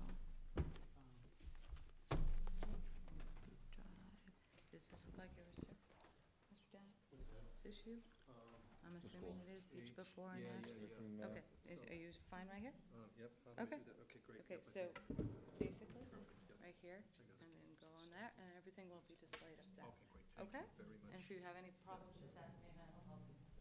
Hello, Mr. Chairman, this agenda item is here because the Downeys have expressed some concern with the continued work at 0 Vineyard Street, and they wanted the opportunity to address the board. This is not a hearing, this is just a meeting, and Mr. Downey would like the opportunity to kind of relay some of the concerns. The board might remember, for those of you that do not come into the office daily, that last year we had an enforcement order on this property when they were altering the coastal dune. They had cut the coastal dune. The Downeys alerted the town to that, and after several weeks, we scheduled an enforcement order. They were told at that time to comply with the order of conditions and stop cutting on the coastal dune. Unfortunately, when the staff did go out to try to discuss the issue with the applicant last summer, Brendan and I were asked to leave the property. So we couldn't really truly determine what had happened out there. So we issued the order of conditions, stop cutting the coastal dune, comply with the order of conditions. That brings us to today. You're aware of some of the issues that we've been having out there, Mr. Chairman, and Mr. Downey's here to just kind of present his concerns to you. Thank you. Thank you for the board for this time. My name is Dennis Downey. I live at 49 Vineyard Street. I've lived there for 30 years. My wife's family has lived there for almost 66. Is this working? No. Yeah, that's for the, Can you speak up a little bit, because that doesn't come to us? That just goes to Actually, the it does, PD. but she has to be like right up. It goes, how do I talk? Just talk to you? How's that? Yes. How's that? Yeah, Oh, that's that's good. great. Okay, I can do that. My name is Dennis. Guy. My name is Dennis Downey. I live in this house here, 49 Vineyard Street. My wife's family has had the house for almost 60 years. We've lived there for 30 years, and we've raised our family there. So I'm coming as an abutter, but also as a citizen who's lived across the street from this beach. And it's a beautiful beach. And I'm very concerned about our new neighbor and his plans and what he's done to come into the beach to completely transform the look of the beach and, I believe, the strength of the beach. We saw his original notice of intent, which was in March of 2017, and his original plan was to, with a machine, remove all of this. Everything was to come out, and then he was going to plant 5 rows of a plant that he wanted. And I can show you storm pictures that aren't even a hurricane that would show water that would come right up to here. That dune is... How recent is this? This is from last summer. So what we're looking at here, as you can see, so there's a couple of things I want to say. There's two things right away. This is a beach that runs for about 400 yards, and if you look at it from the air, it's all one beautiful formation. And he's come in and he owns this chunk of it, and he's taken that chunk and he's changed the look of it for his own private purposes relating to summertime activities. And even just that look persists all through the year. So he's cutting vegetation, he's removing vegetation. You can see that there's this natural swath that goes across of seagrass, and then new seagrass starting here.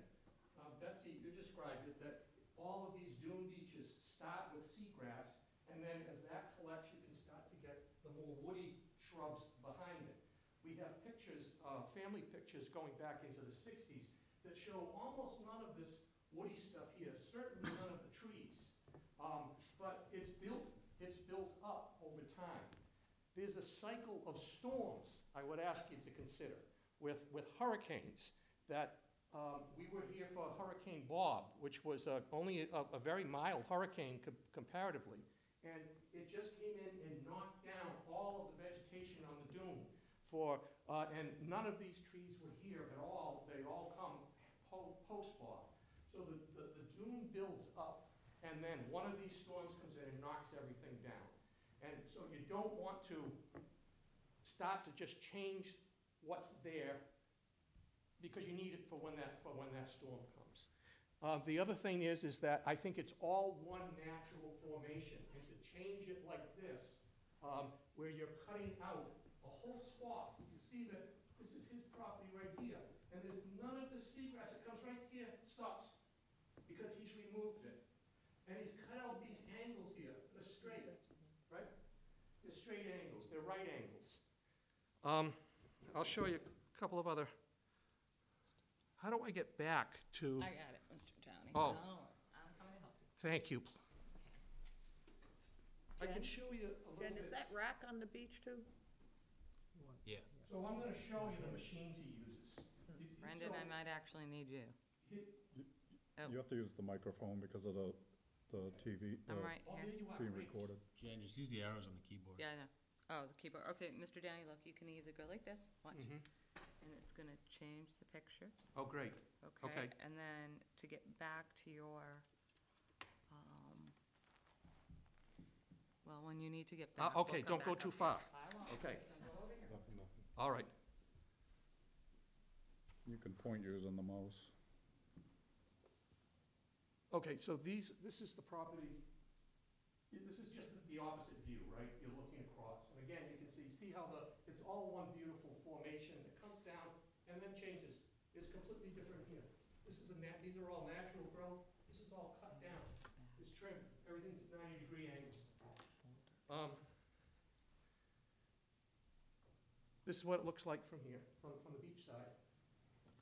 And again, I point to the 90-degree angles and the lack of seagrass. It's been pulled out. There's no permit for that. This is he's using two things.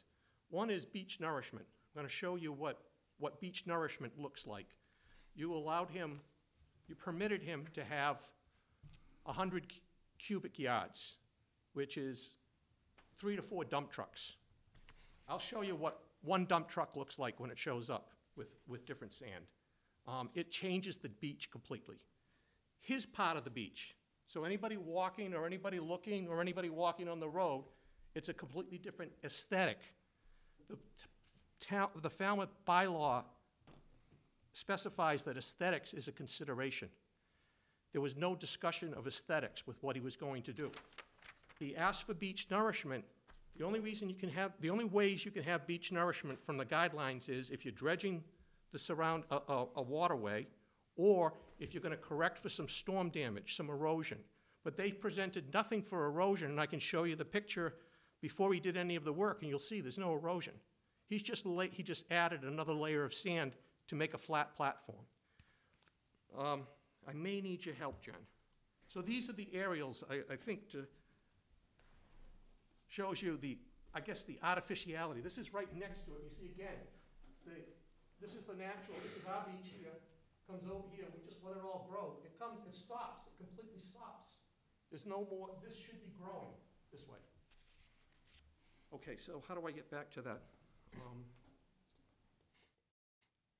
Yeah, okay, so let's go to another screen. Oh, yes, okay, so this, thank you. So this is another one from up above here. This is what it looks like naturally. This is what his beach looks like afterwards. The way you get to a beach like this is you own an excavation company. I'm gonna show you the machine that they use. You put 3 or 4 guys who work really hard for 2 or 3 days, and they go back and forth, and back and forth, and back and forth, and they fill buckets, and they're changing the structure of the sand. They're taking out everything except sand. And they're moving the stone, the shells, everything over to one side, so that he's got perfect Miami Beach for his guests in the summertime. I'll show you the machines. How am I gonna do that? I use Apple, so I don't use, It's okay. so I wanna go back to my main menu so I can see Okay, so you may- folders, what I have for folders. Okay, Right there. okay, great, okay. Okay, those are your folders right there. Yeah, okay, great.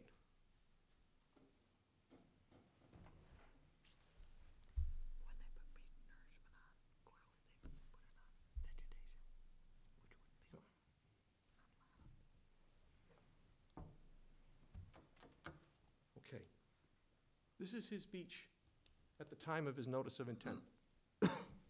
There's no erosion. This is what it looked like naturally. There is this is the breakwater to come in. Sometimes those stones are covered, sometimes they're not. There's no damage. He's gonna add, this is what it looks like naturally going down.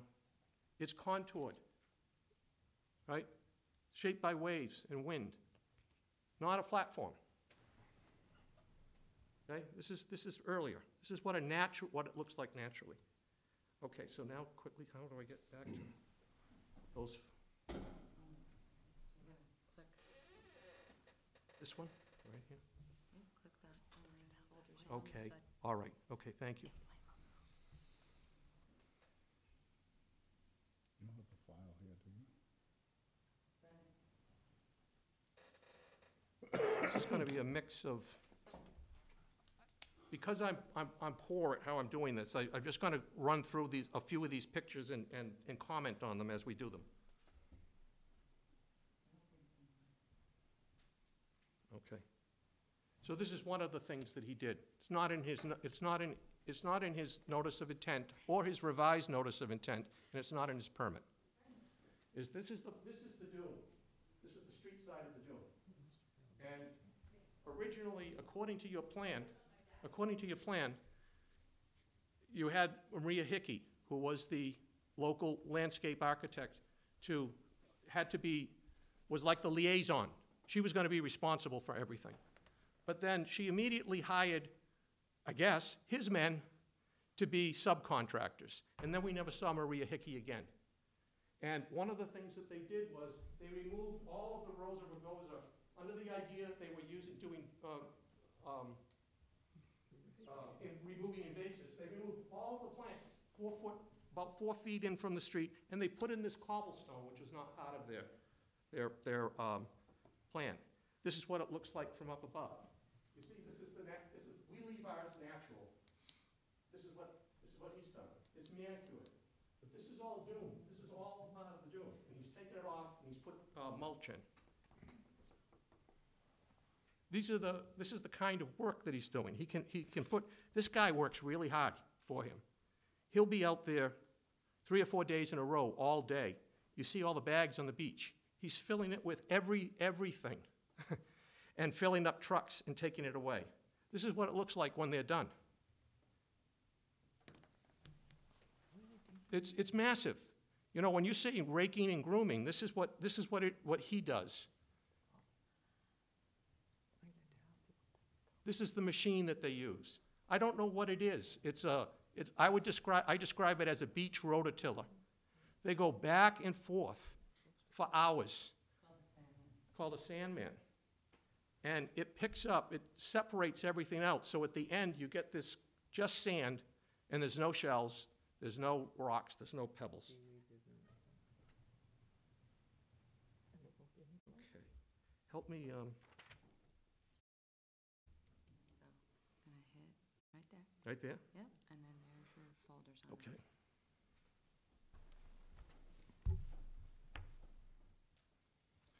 So you see what he's done with, he's removed the 4 feet of the dune of plants.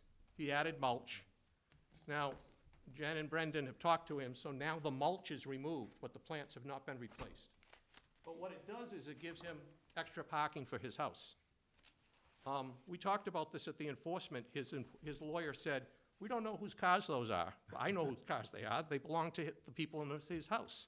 He has a lot of people that come and visit. They share their house generously in the summertime.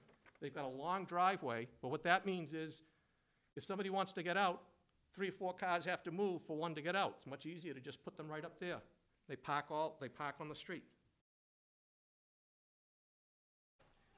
Okay, this is a wedding tent. He's had 3 weddings there in the last 2 summers. On the beach. My wife and I got married. Luckily, we got married at our house in the backyard. Okay? This is a dance floor he's got. To put a dance floor on a beach, you know, you have to get rid of the contours. You have to make a platform. It's got a raised platform. It's very level. If you're walking along the beach, you come and you see this square. It's up higher than the rest of the beach. It's all level. This is based on the idea that he's raking and grooming the beach. This is just the electricity that he runs across. Okay. All right. Oh, I see. Okay.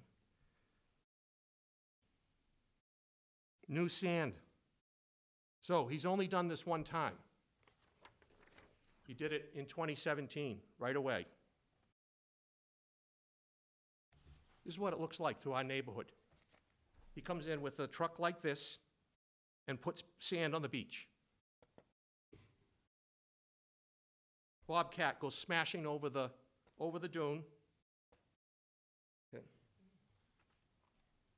Look at the sand. Okay? It's a different color.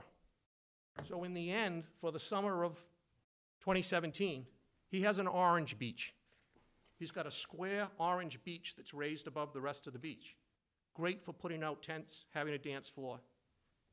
But it's not raking and grooming. It's not maintaining the aesthetic of the beach.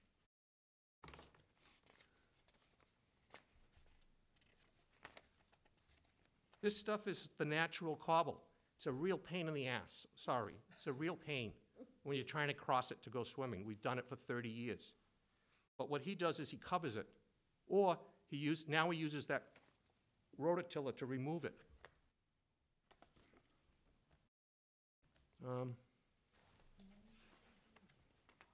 Let me see if I got one other thing to show you here. That may be it.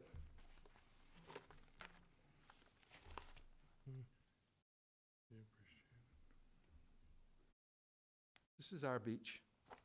You see, it's a beautiful beach. This is what it should look like naturally. All the way down. That's what it should look like.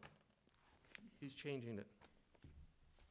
So, I also wanted to say something about, I'm going to just hand this, but I need these back.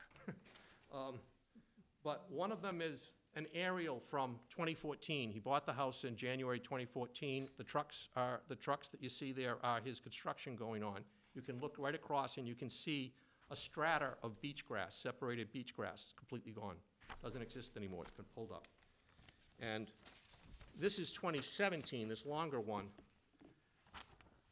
Again, you can see it. He's here, and he's got his part cut out. You can recognize it by the right angles to the cutting. These are aerials from the GIS. You'll have to give us copies of that, though. Betsy, we can go and make copies right now. All right. You know how, you see my troubles with the machine. It's really hard for me to have gotten these, believe me, but I'll just pass them If you pass them down, then Brendan will go to the copier down the hall and make copies. Thank you, Brendan. So during the notice of intent, our biggest concern was the storm damage of pulling up, what would happen if he just pulled up the dune wholesale, which was his original intention. There was no discussion of aesthetics, of significantly changing the aesthetics of the beach, but that's what he's doing. And that's what we can now see. We didn't even know it was going to happen. I wanted to say something about oversight. For this project and maybe for other projects, for being the abutters, we've borne the brunt of harassment from him because we've spoken against the project. Anytime that we tell Brendan or Jen anything and she has to get back to them, we can expect some kind of retaliation from him. Started the very first night that we spoke here. We went back to our home, stepped out of our cars, and he's not in his house, but he could see us on his cameras up in where he lives, off the Cape. And he blasted music. The police, I'll be watching you. We had to call the police to have the music stopped. We assumed once he was given an order of conditions that basically you guys would take over. So when we saw the plants pulled and the mulch put in, we just assumed that eventually someone would come down and see this and correct it. But what we found is the staff is very busy. So they had to ask us for pictures, and as the abutters, it puts us in a very difficult situation with the neighbor who's going to harass us. We noticed, we waited for the site visit. We heard what happened in the site visit. They weren't just refused entry, they were abused to leave. I think a lot of the notice of intent relies on contractors. In this case, Holmes and McGrath,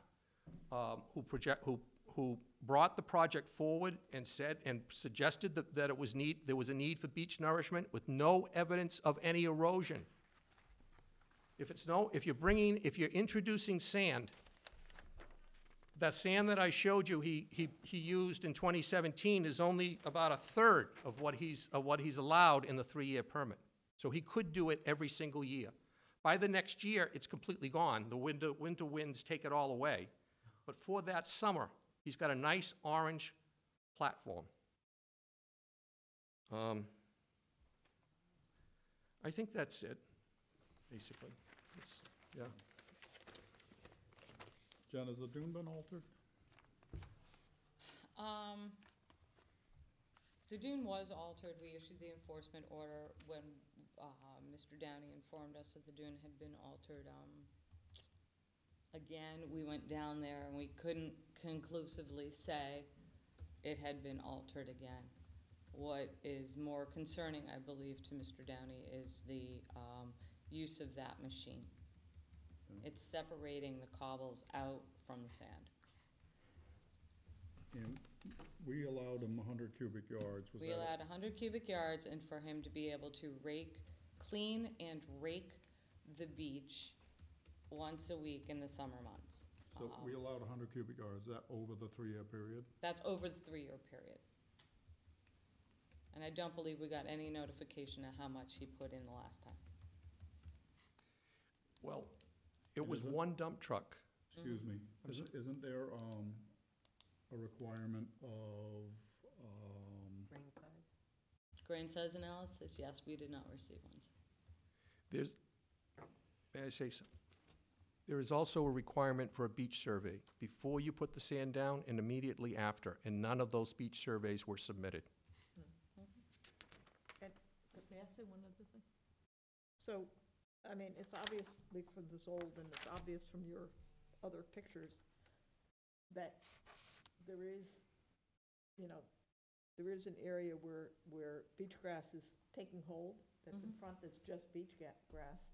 And in beach nourishment, you're not allowed to cover actual vegetation. Yeah. Well, that's the use of the machine. It just chomps up everything. Well, you're not supposed to have, even be walking in an area that just has Yeah. beach grass. Mm.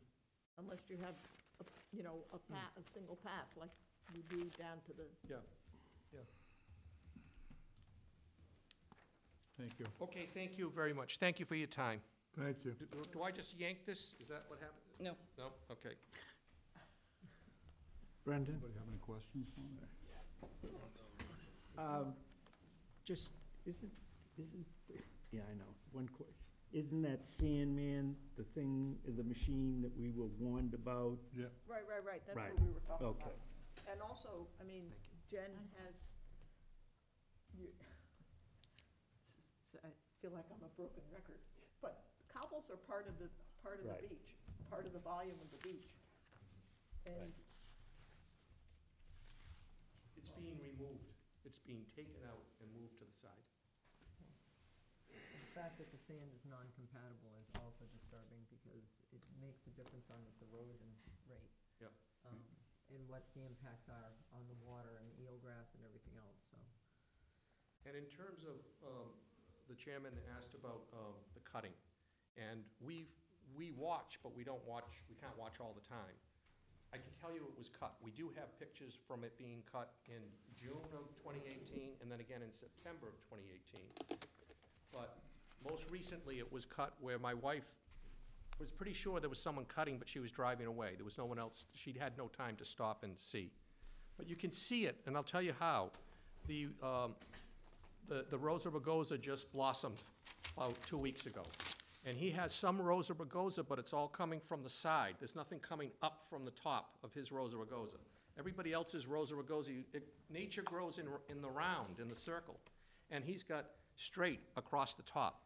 And it's lower than everybody else's.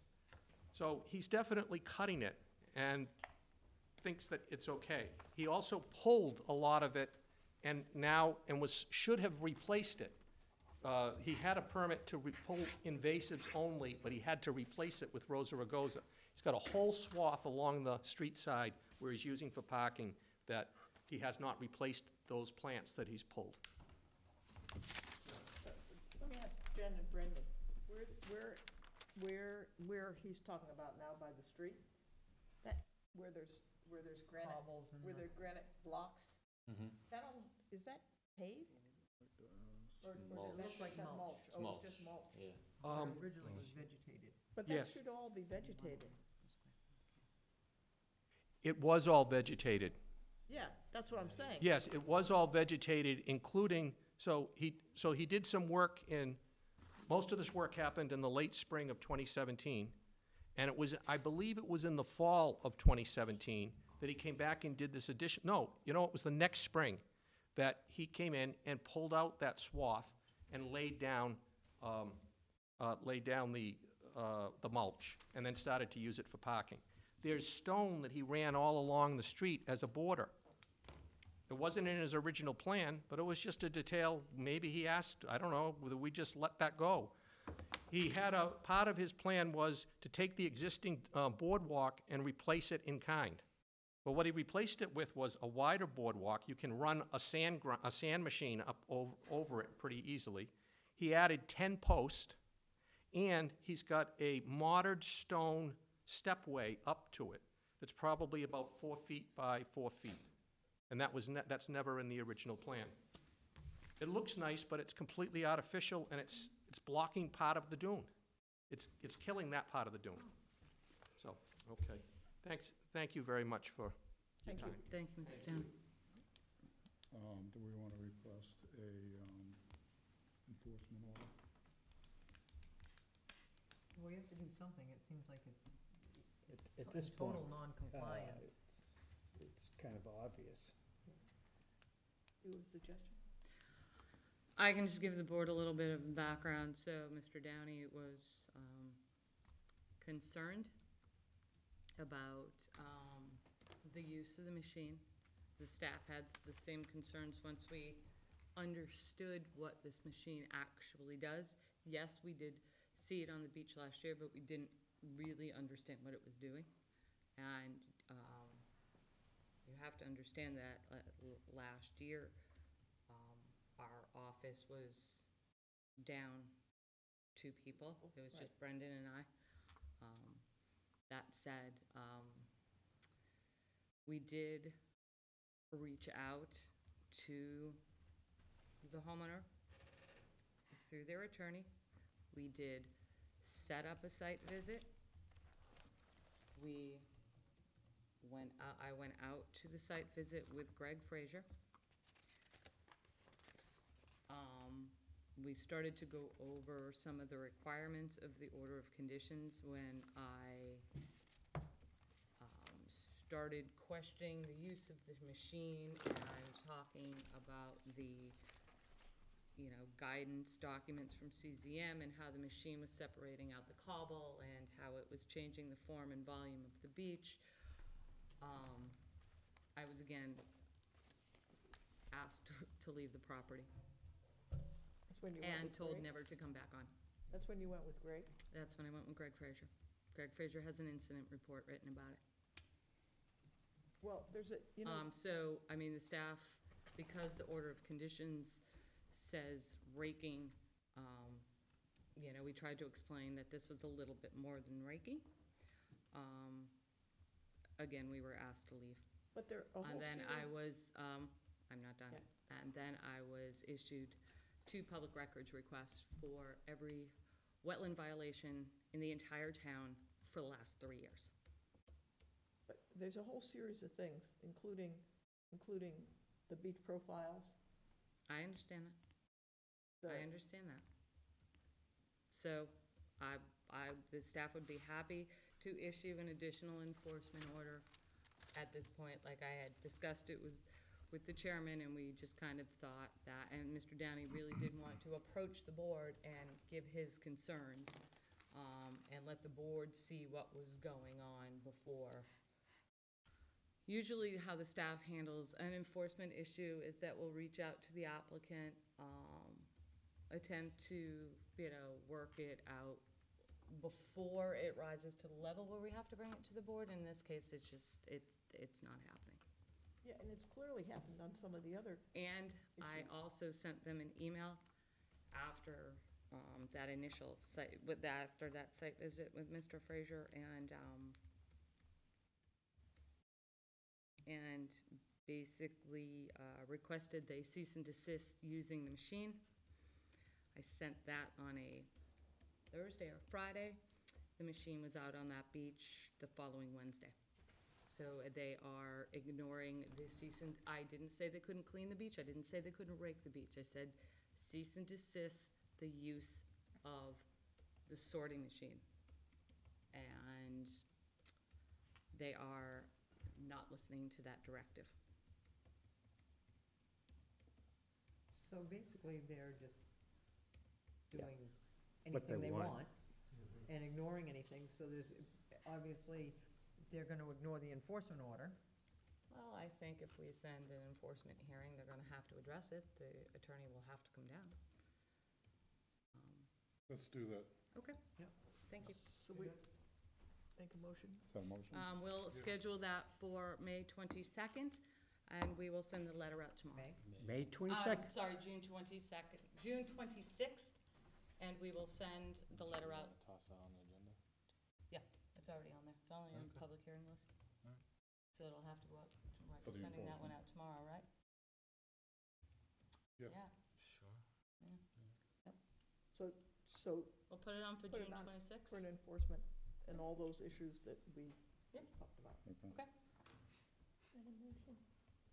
No, that's, Oh, so I'll make the motion. Steve did. Oh, I'll second. Somebody Okay. else second it? I just, no, you can second it, but I had a question for Jen.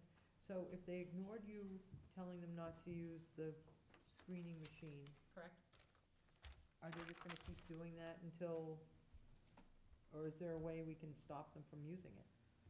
You send Greg down In with theory, a- to cease and desist, but We can issue a clearer, more definitive cease and desist on the use of that machine. Well, I think that would at least stop I mean- that destruction of the beach for the moment. I need to do it under your enforcement order. They're not gonna Okay. listen to me. Okay, Mhm. all right, They thank are you. not gonna listen to me. can we get DEP to back us up? I'm working on that issue right now. Okay.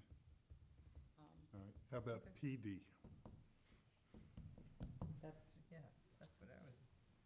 You know, Alright, if the board takes a hard stance on the 26th, then, you know, we'll get MES involved and, Okay, so we have a motion and a second to bring that enforcement order to fruition on the 26th. Any further discussion from the board? All those in favor say aye. Aye. Opposed? It's unanimous. Thank you. Moving on. Bruins are losing 2-0. it's End of the first. Vote order of conditions. to hold a hearing, we're having an enforcement hearing. Yeah, that's fine, to hold an Yeah, I enforcement saw hearing. that. Is that what I said? Yeah, You're good. Susan got it. Got it. She's rusty because she bailed on us yesterday, so. Oh. okay. All right, vote order conditions. First up, Robert Sperry, 134 Antler Shores Drive, East Falmouth, Mass. This is Oh, a we do pier have a drawing. reconstruction. Right. And Moval. Oh, this is the, Moval. The dock, Yeah, well, there's only one person who had any kind of issue with this, and he's not with us tonight. Right. yeah, So this should be an easy one. Let's do it. wait a minute, no, T-ticket.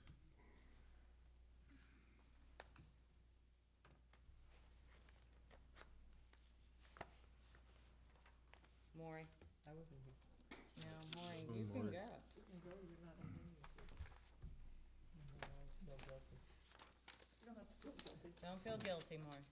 We tried to make Peter Every feel one of these guilty last people time, would but it didn't bail work. on you if they didn't have to do orders of work. conditions, every one of them would fail.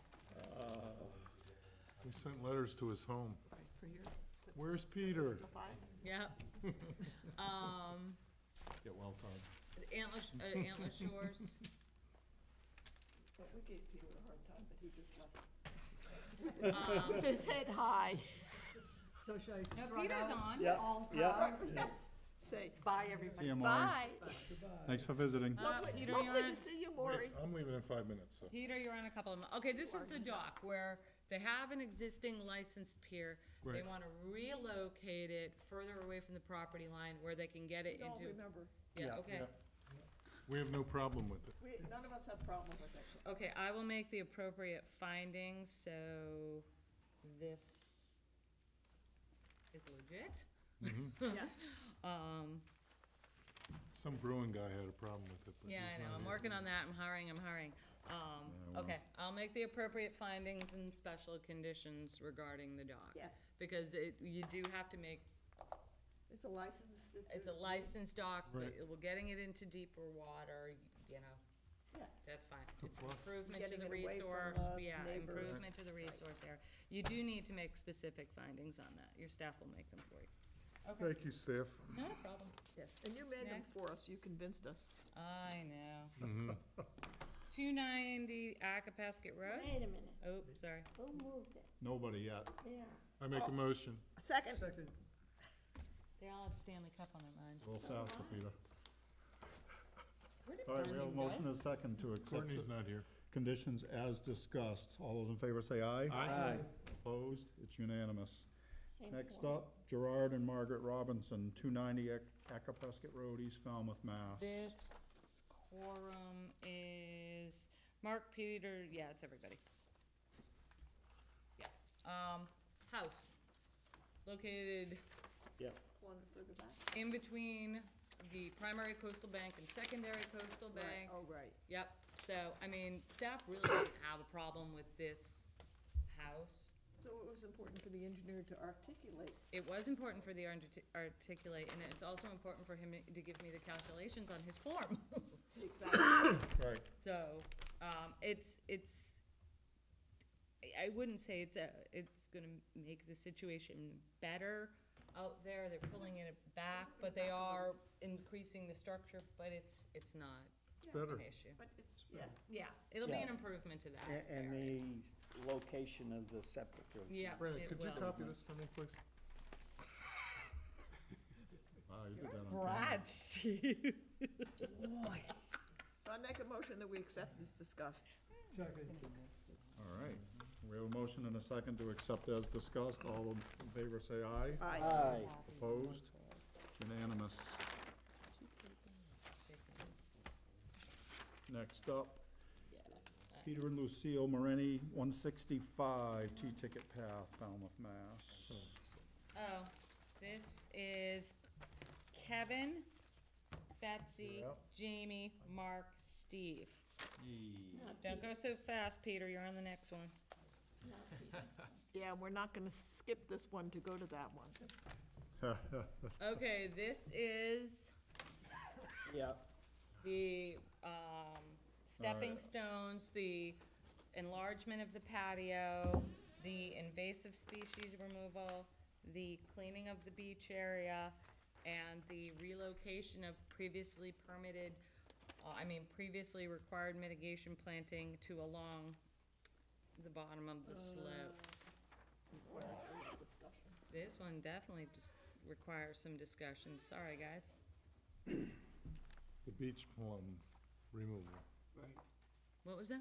The beach plum being pulled Yes, and moved yes. down. I think most of the project, the board was okay with. I think the sticking points of this project, as the staff kind of watched this board grapple with some of the issues, was the removal of the established beach plum that was a Right. mitigation area, to relocate it down the slope to stop the erosion along the path.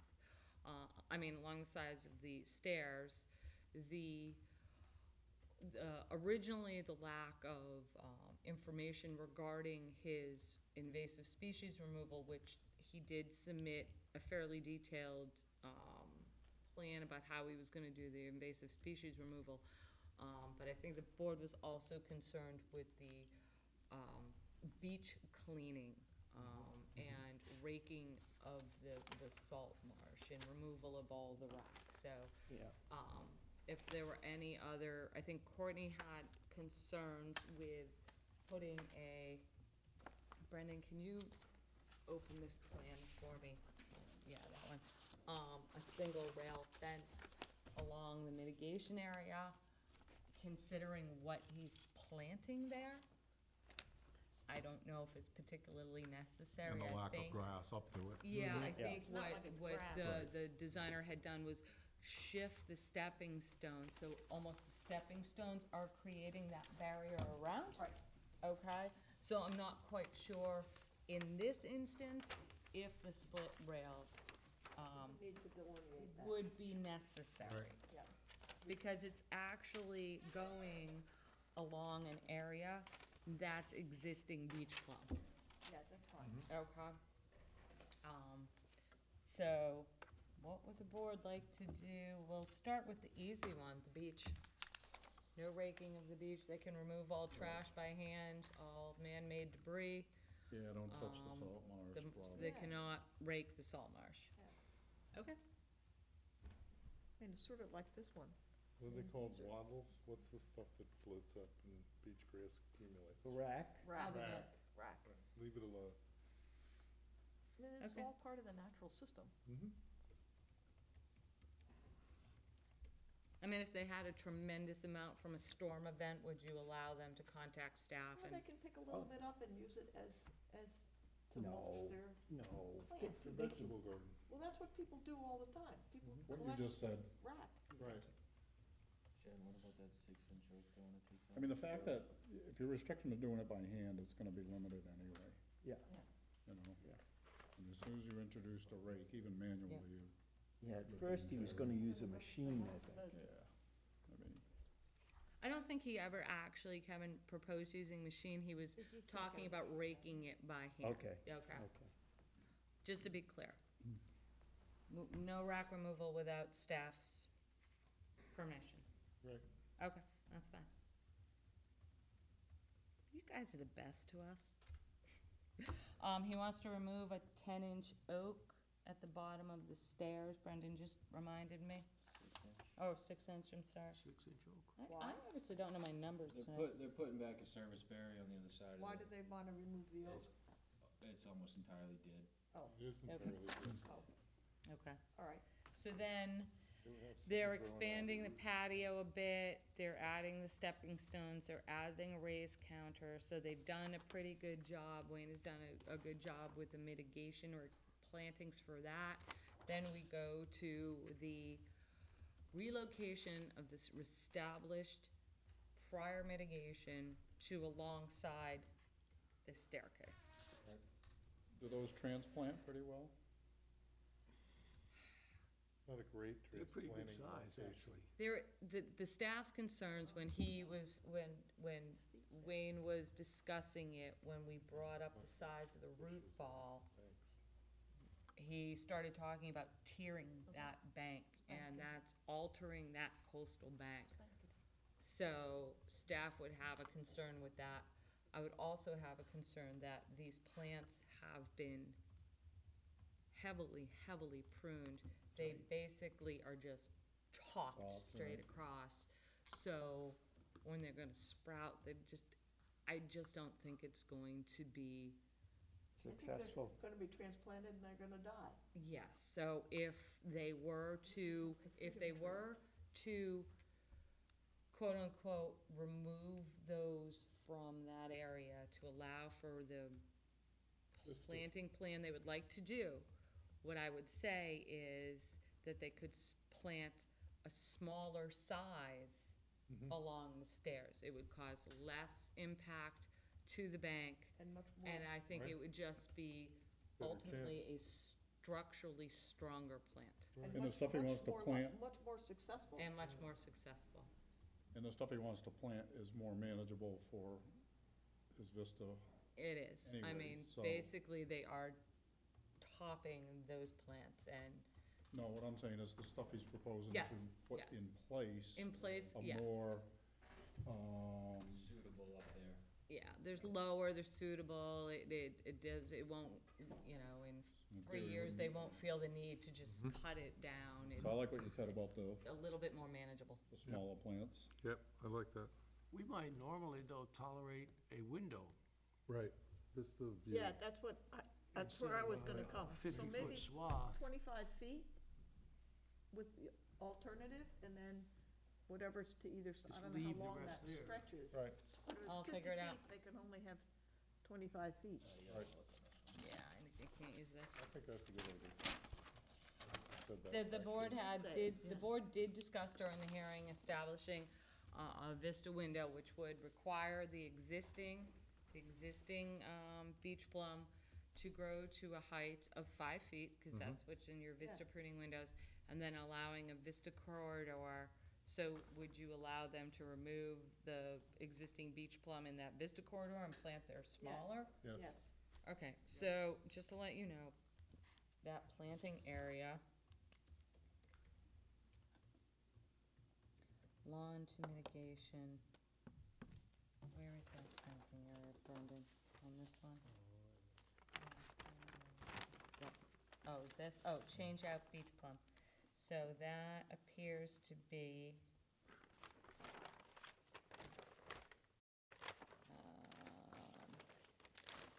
more or less, what is the scale on this? Give me 1 second, guys, I know the game's on. I'm sorry. We're dedicated. That area, guys, is Sorry. There's a bug.